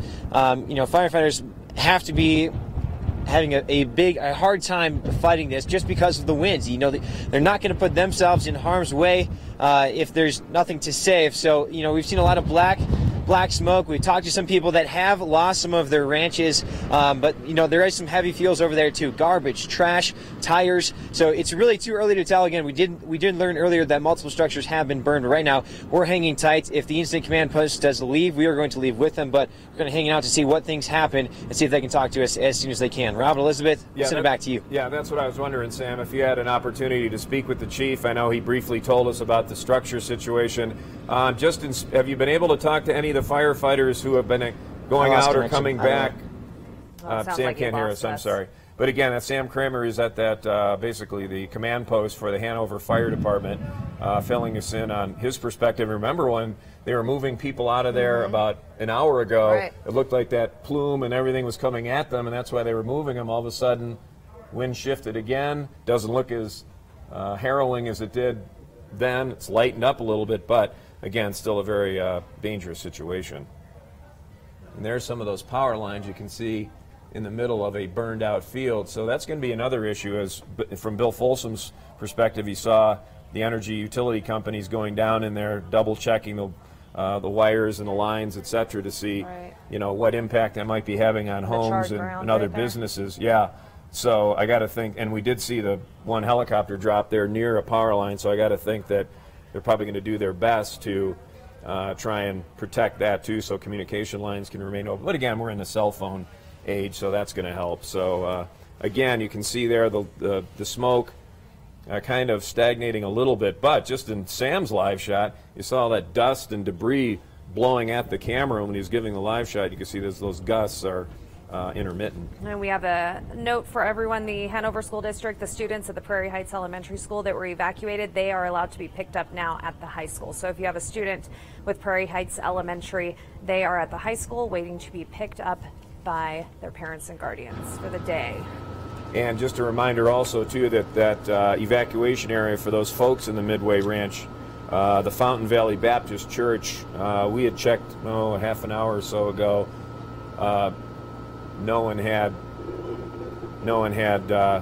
taken advantage yet. We have some new video, and we want to show you just how extreme and how dangerous this situation is. That's a first-hand look right now. That's confirming essentially what we're hearing from the Hanover fire chief. Look at the firefighters. There's nothing they can do. That's a dangerous and a deadly situation. Trying to create a defensive space around, if we can just re-rack that. And again, they're at the whim of the weather as well as these flames. It's just so hot and so dangerous. And you also saw there's propane tanks in that area too, possibly an explosive situation. But those firefighters, we just feel for them too. There's nothing they can do. They're there to help, protect. But then when you see video like that, you go, what can they do? It looks like the power pole's online there. Yeah, it looks like this helicopter's going in to drop something on that power pole, looks like. Wow. But again, there's so many different elements. Those larger line structures, they're made out of heavy steel, so they're obviously a little more fireproof than some of these smaller lines. Yeah, the old power poles. But again, boy, that video is devastating. You can see just, I mean, they're mobile homes. They go up quickly. There's not much to stop those kinds of wind-blown flames from keeping those homes from being destroyed. There's another live look. So as we were telling you, you saw that helicopter there fly off your screen to the right. We know of at least 4 helicopters from Fort Carson that are making airdrops right now. As far as other aerial support at this time, we're not sure, but again, they're doing as best as they can given the wind circumstances, and they're picking their pockets to be able to get in there and try and create some type of line.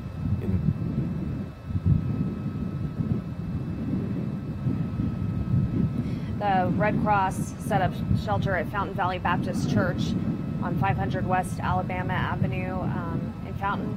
Volunteers are there providing support, food, snacks, whatever these evacuees may need to be comfortable during this time of uncertainty for so many of them. And again, time is of the essence here. With just 4 helicopters, that's not a lot of, and you can see how small, relatively speaking, from a wide-angle camera shot, those buckets are, so they have to be refilled on a regular basis. Meantime, the wind is blowing the way it is. Just how much water or other type of retardant can you get on these areas within a short period of time to be able to stem the flow? But again, look at that.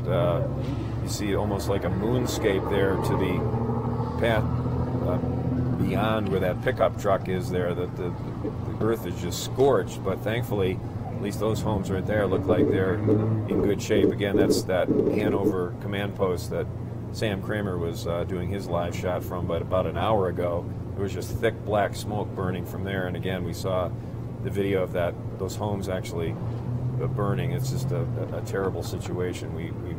Our hearts go out to those folks today. Yes, they do. Again, it's called the Carson Midway Fire. It broke out around noon today, or just a few hours ago. You can see another visual of the smoke.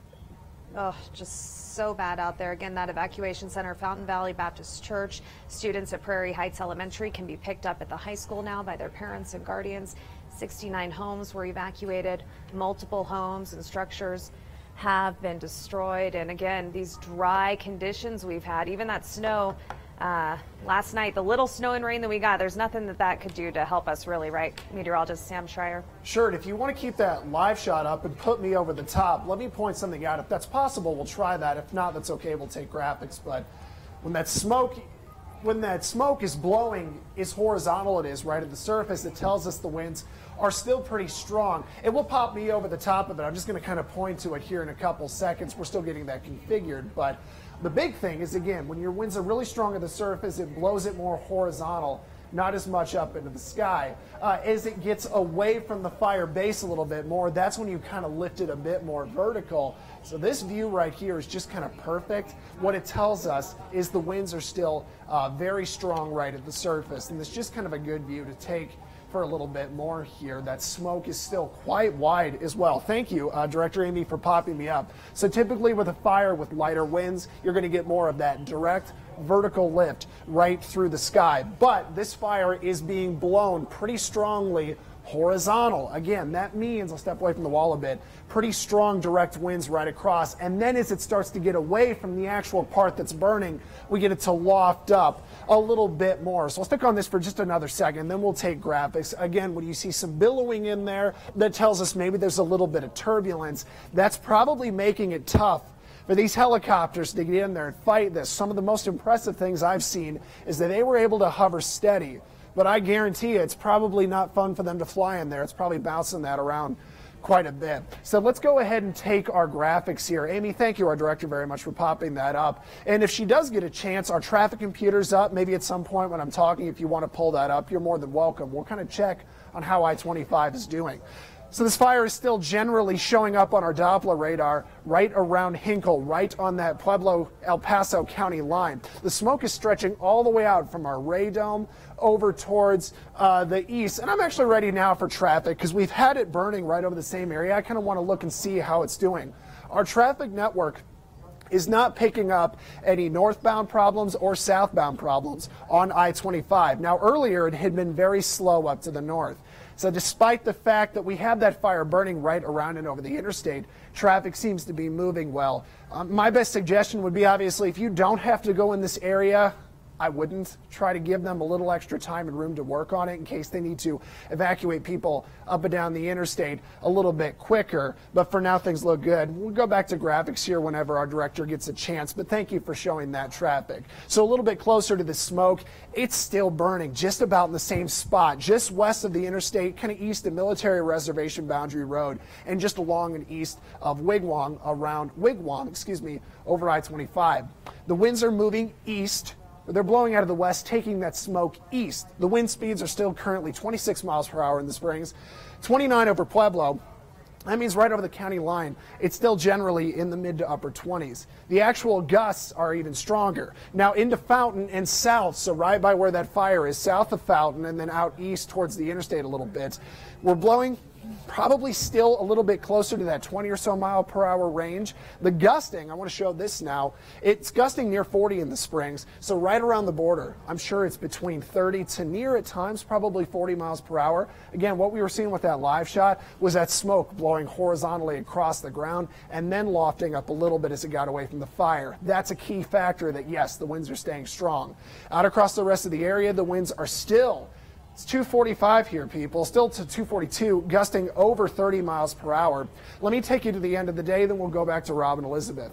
2:30 to 4:30. The winds are still generally out of the northwest in the west between about 20 to 40 miles per hour. Now, as we get towards 6 o'clock, we start to have them back down, but it's really 7 o'clock. We get back into the single digits over the Springs, and then past that, it'll be a little breezy tonight, but not as much as we've seen. Rob, Elizabeth, I've said it a bunch of times, the air quality will actually be a little bit worse potentially at night because the warm air will rise, trap the smoke down at the surface, especially as those winds lighten up, and they're trying to get this thing cleared up, but this wind is such a problem. I mean, look at the dust. We had Sam's live shot, the smoke, you too. This is going to be very tough. By the way, it's full weather coverage. I'll switch off with Mike Daniels here in a little bit. Just a busy day. Yeah, Sam, thanks for your work. We appreciate it. Yes, we do. Yeah, you can see that. It looks like they're starting to pack up and leave that area. Yeah, that wind again has shifted back. It's coming at them again like we saw an hour or so ago, and trucks are moving out again. Right. So, again, we're not sure exactly where the flames are, but folks are getting out of there in short order. Yeah, that's not good. Bill Folsom standing by once again. Bill, set the stage where you're at. What can you tell us? Yeah, we are just north, right on the evacuation line, north of the fire. We've got the wind at our back, and so it's going that way, keeping us at a safe distance right here. But we wanted to show you just how far this fire has traveled. If you look, not here where you're seeing smoke in the helicopters, but clear over here. If you look close, you can see there's still smoke coming up there. And then it has traveled miles here, coming over where you have the helicopters. And then you come where that thick smoke is, and we actually have a crew over there kind of in front of that. We're here, and they may have to be pushed out fairly quick. We are tracking out here what Sam is talking about. We have our own little altimeter out here tracking. You know, we see the wind die down, and it'll be 3-4 miles an hour, and the smoke starts to look better. But then, just as soon as you say that, we'll have gusts, and we've had a couple here going 26, 27 miles an hour. And that's when you see these weeds that are right in front of us here just start to lay down, and you see that smoke basically lay down as well, and it's pushing. We're seeing flames right now, right there in the center. If you can see, it's just coming over a ridge. A whole line of flames just came shooting over the ridge there.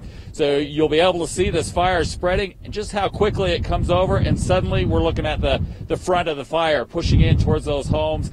And this is why they had that evacuation. They said it's coming this way. We are now seeing it here right now. Flames just coming over the ridge. That's behind those homes. And I'm sure there'll be a lot of action here to try and keep that and direct it hopefully between homes and not towards structure. But that's how quick this fire is changing. You're looking at the smoke, and then suddenly you're seeing flames coming over a ridge. All it takes is those gusts. And if you look where those flames are, you can see how low the smoke is to the ground. The lower the smoke is to the ground, that is a bad sign. That means it is moving. And as what they prefer to see is they prefer to see a column going up. It gives them a fighting chance. That means that it's standing still. This is what they call a collapse of the smoke plume. When you see the plume come from, a straight and narrow and then go down and lay down and become a haze across the whole area, that means it has collapsed and wind is pushing it. That is what firefighters do not want to see, is a collapse, and that is what we're seeing right now. We're also seeing that mix where you got the white, which is the grass, but when you got dark in there, you know, that may be trees, something else, but dark is not a good sign when you're in a firefight or when you're looking at a fire coming towards your home. You don't want to see those dark plumes of smoke that's going on.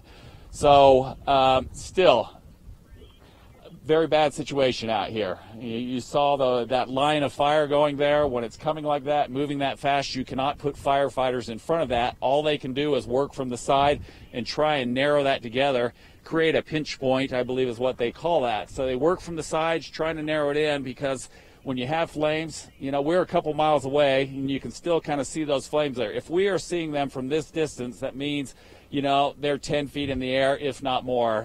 That's a guess on my part, but likely that big. You can't put firefighters in front of that. It's just too dangerous when it's moving that quickly. So again, they work from the sides.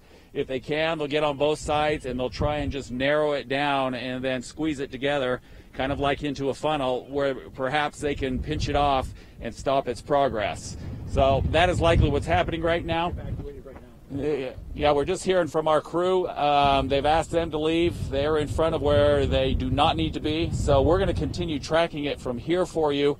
Yeah, moving people out. More people need to be moved out of the way of this fire as it's approaching. And the direction we're looking right now, just to tell you, that big building down there is a church, and just to the right of it is actually the fire department where those guys have been stationed, right in the thick of that smoke, the direction you're looking there. There is a flag down there. If you can see the flag, I don't know what you're seeing, but the flag is where the fire department is, and that's where they're pushing people out. Anybody who's remaining, they want them to get out of the way. The flames are coming over the ridge right now.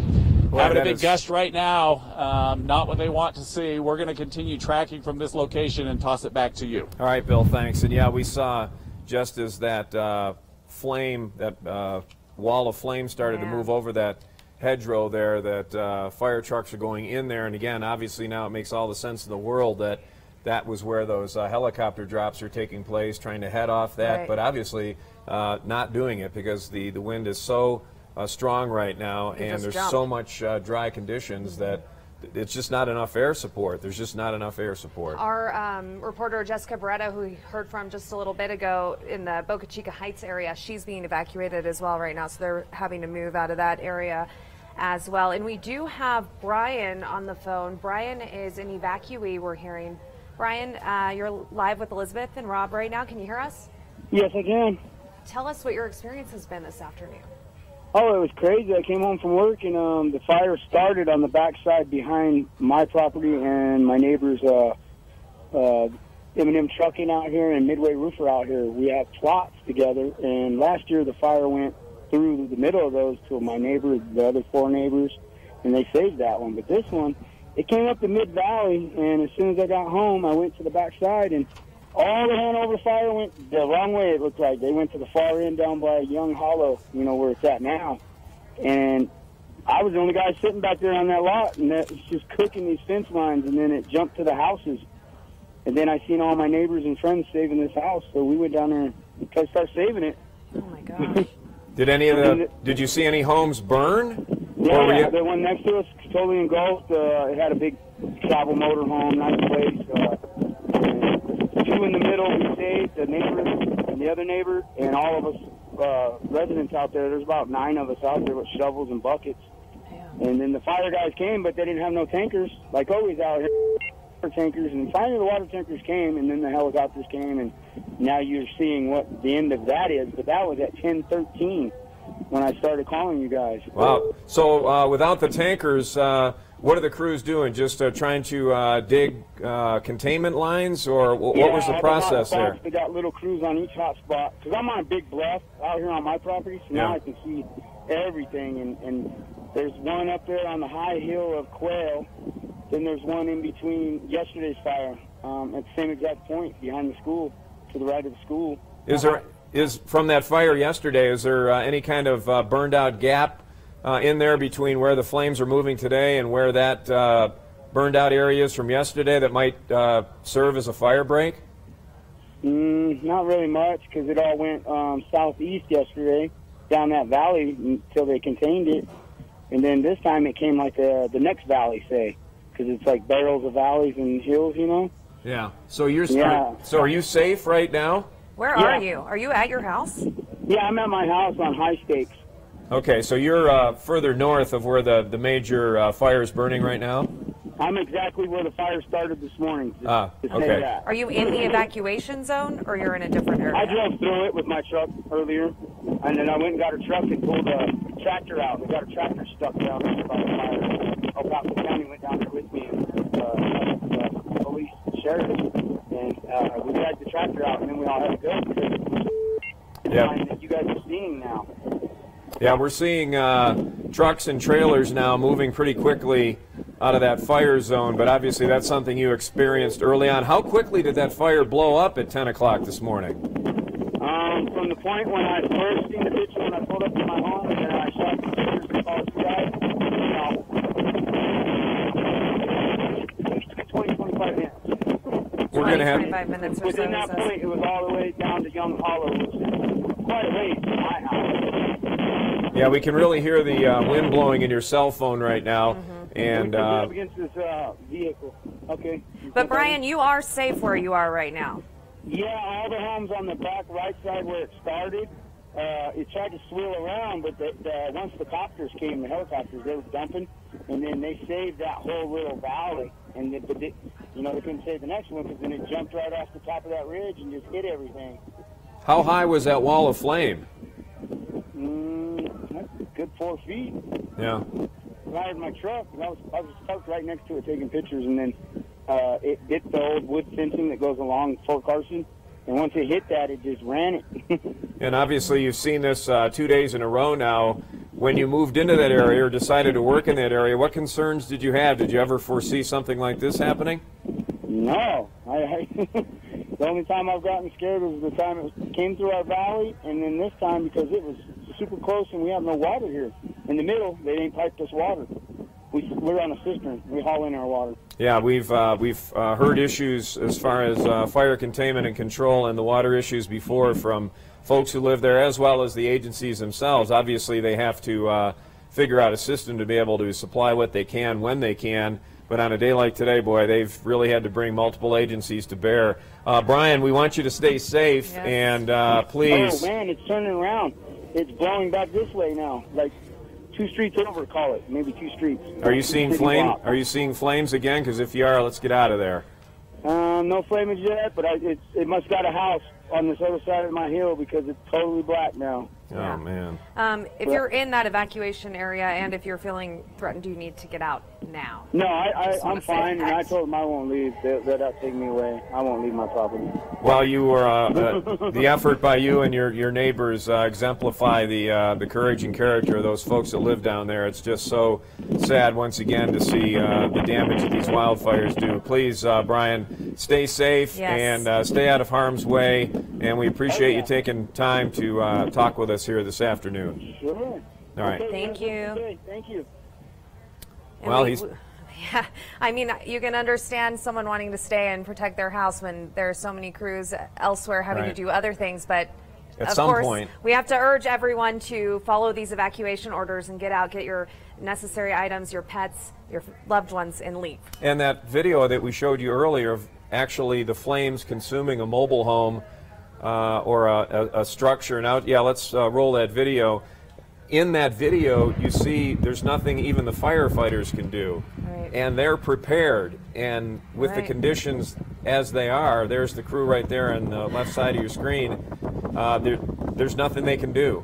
So, to those people, like Brian, God love you, trying to help and put these fires out, boy, when it gets that severe, there's nothing you can do, even the experts. So please heed those evacuation warnings. It is so sad to see these structures and homes lost, but thankfully we haven't heard anything about any injuries or lives lost. And that, at the end of the day, is the most important thing, because everything else can be replaced. We can't replace lives, and we've seen the deadly consequences of fires, Waldo Canyon, Black Forest, etc., in past years. So please heed those evacuation warnings. And that can hurt their efforts as well when they're trying to. That's true. When people are staying home and they're trying to prevent these homes from burning, but now they're having to focus on getting you out when you could have left on your own. Sorry, don't want to preach here, but if they're telling you to leave, you should leave. Brian, no, and thank then you for talking the with gal us. we spoke with a couple of hours ago, she Right. was just determined to keep doing whatever it was she Right. could do to get her animals together and all that kind of stuff. But we were like, she was saying the flames were a quarter mile away. Yeah. That's close. I mean, it may Right. sound like a long distance, but it's not. We do- And given the intensity of these winds can overtake, and we just saw the fire shift from the Hanover command post where Sam was no problem, generally speaking, and then within 5 minutes, boom, wind shifted, everything came right back at them, and they're all now moving out of there. Right, and Brian just said, he was like, oh no, it's over there. Uh-oh, it looks like it's turning back this way now. Right. And we see more people moving out of that evac zone now in that last live shot we saw with Bill Folsom. So, again, can't emphasize enough that evacuation zone had expanded here in the last couple hours, essentially from the Pueblo County line north is the X zone there where the border for that evacuation area is right now. Can we show that map again? It's a very large area, and again, the perimeter of that has expanded Right. to I-25 on the east, Fort Carson on the west, Donner county Pass line and county south, line. I believe, Donner. So, But that probably has expanded as we're seeing more people well, it being looks like moved, the so. fire continues to push east, so And- we'll continue to monitor that. And that's the thing, and we're trying to get the very latest from officials, but they're obviously have their hands full right now. So we're just using the latest information that we do have. Right. As far as the 1,200 acres as well, that's our latest number on And that how many was have burned. at 1 o'clock when we went Right. on the air. So obviously, we saw live how these flames just continue to eat up acreage. So it has to be much more than just 1,200 acres at this point. But again, as we heard from the Hanover fire chief, multiple structures have been destroyed or damaged, and homes as well. People's lives have changed today from just 10 o'clock this morning, 8 o'clock, left for work, everything's okay. They get home tonight at 5 and everything's gone, and our hearts go out to them. But please know, you're still safe, you're alive, that's the most important thing. And remember, there are resources available. We heard from the Red Cross. They are here to help you, along with the other first responders in your town, in your county, the Hanover area, Midway, Pueblo County, El Paso County. They're all working together to try and do the best they can to control the fire, contain it, but also this is a story that's continuing to build in the days ahead as folks try to recover. And we did have students evacuated, as we told you about, with the Hanover School District, and we do have the superintendent on the phone, Dr. Grant Schmidt.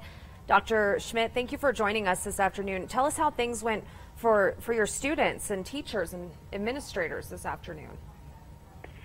Well, we only evacuated our elementary school, which is located in Midway, over to the junior senior high school. So the school has not, the district is open. We do have students at our junior senior high school. But of course, as you can imagine, since we do have staff members who live in the area and students were able to easily see smoke, folks were a little nervous. We had a few kids who were crying, but we have folks feeling more comforted now, and parents have already started picking up some of our kids. Has the fire moved away from the elementary school since that evacuation went out? When we did the precaution evacuation on our own, the fire was actually not moving towards the elementary school. We just didn't want to be moving at the last minute. The wind has since shifted. It is south of the school, but it did move eastward and also a little northward.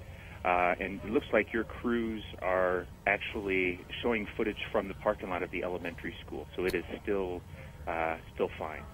And the students and teachers, they go through fire drills, correct? They're advised periodically about what they need to do on a day like today. We do regular fire drills, but in this case it fell under the category of an evacuation drill.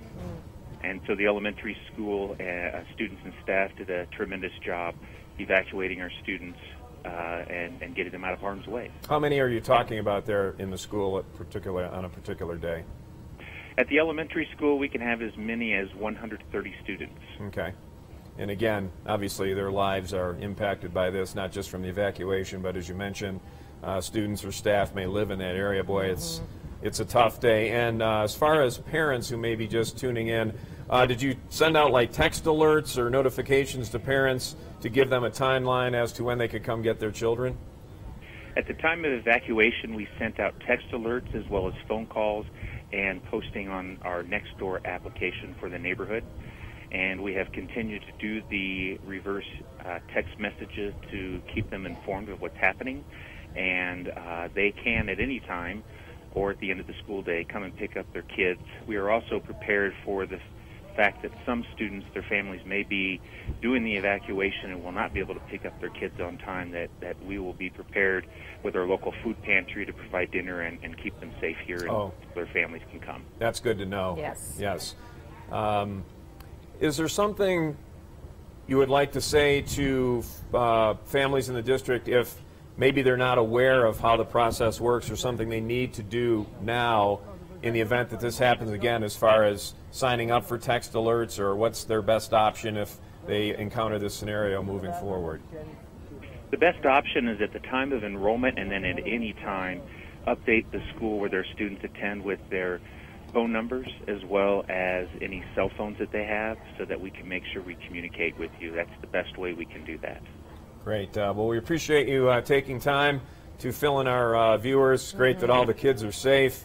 Again, a tough firefight continues right now. We've seen a couple of more. I saw a Chinook helicopter now is involved in that, and so it looks like they've kind of ramped up the helicopter strikes, but that was that area that Bill was telling us about.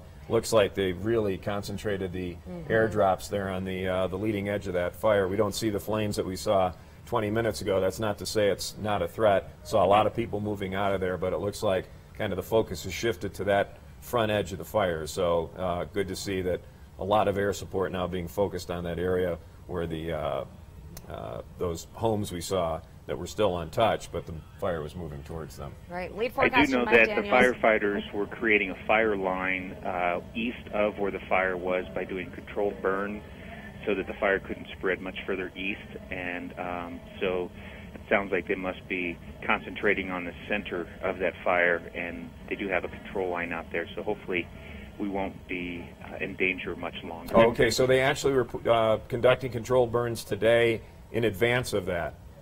No, they were doing it once the fire began. Gotcha. So that they were pretty quick to try and get a handle on where it was moving and et cetera. But yeah, that's a standard firefighting procedure. Thank you so much for joining us. We really appreciate it. It's just in from Springs Communications, Springs Police and Fire Communications Center. They're fighting a fire now.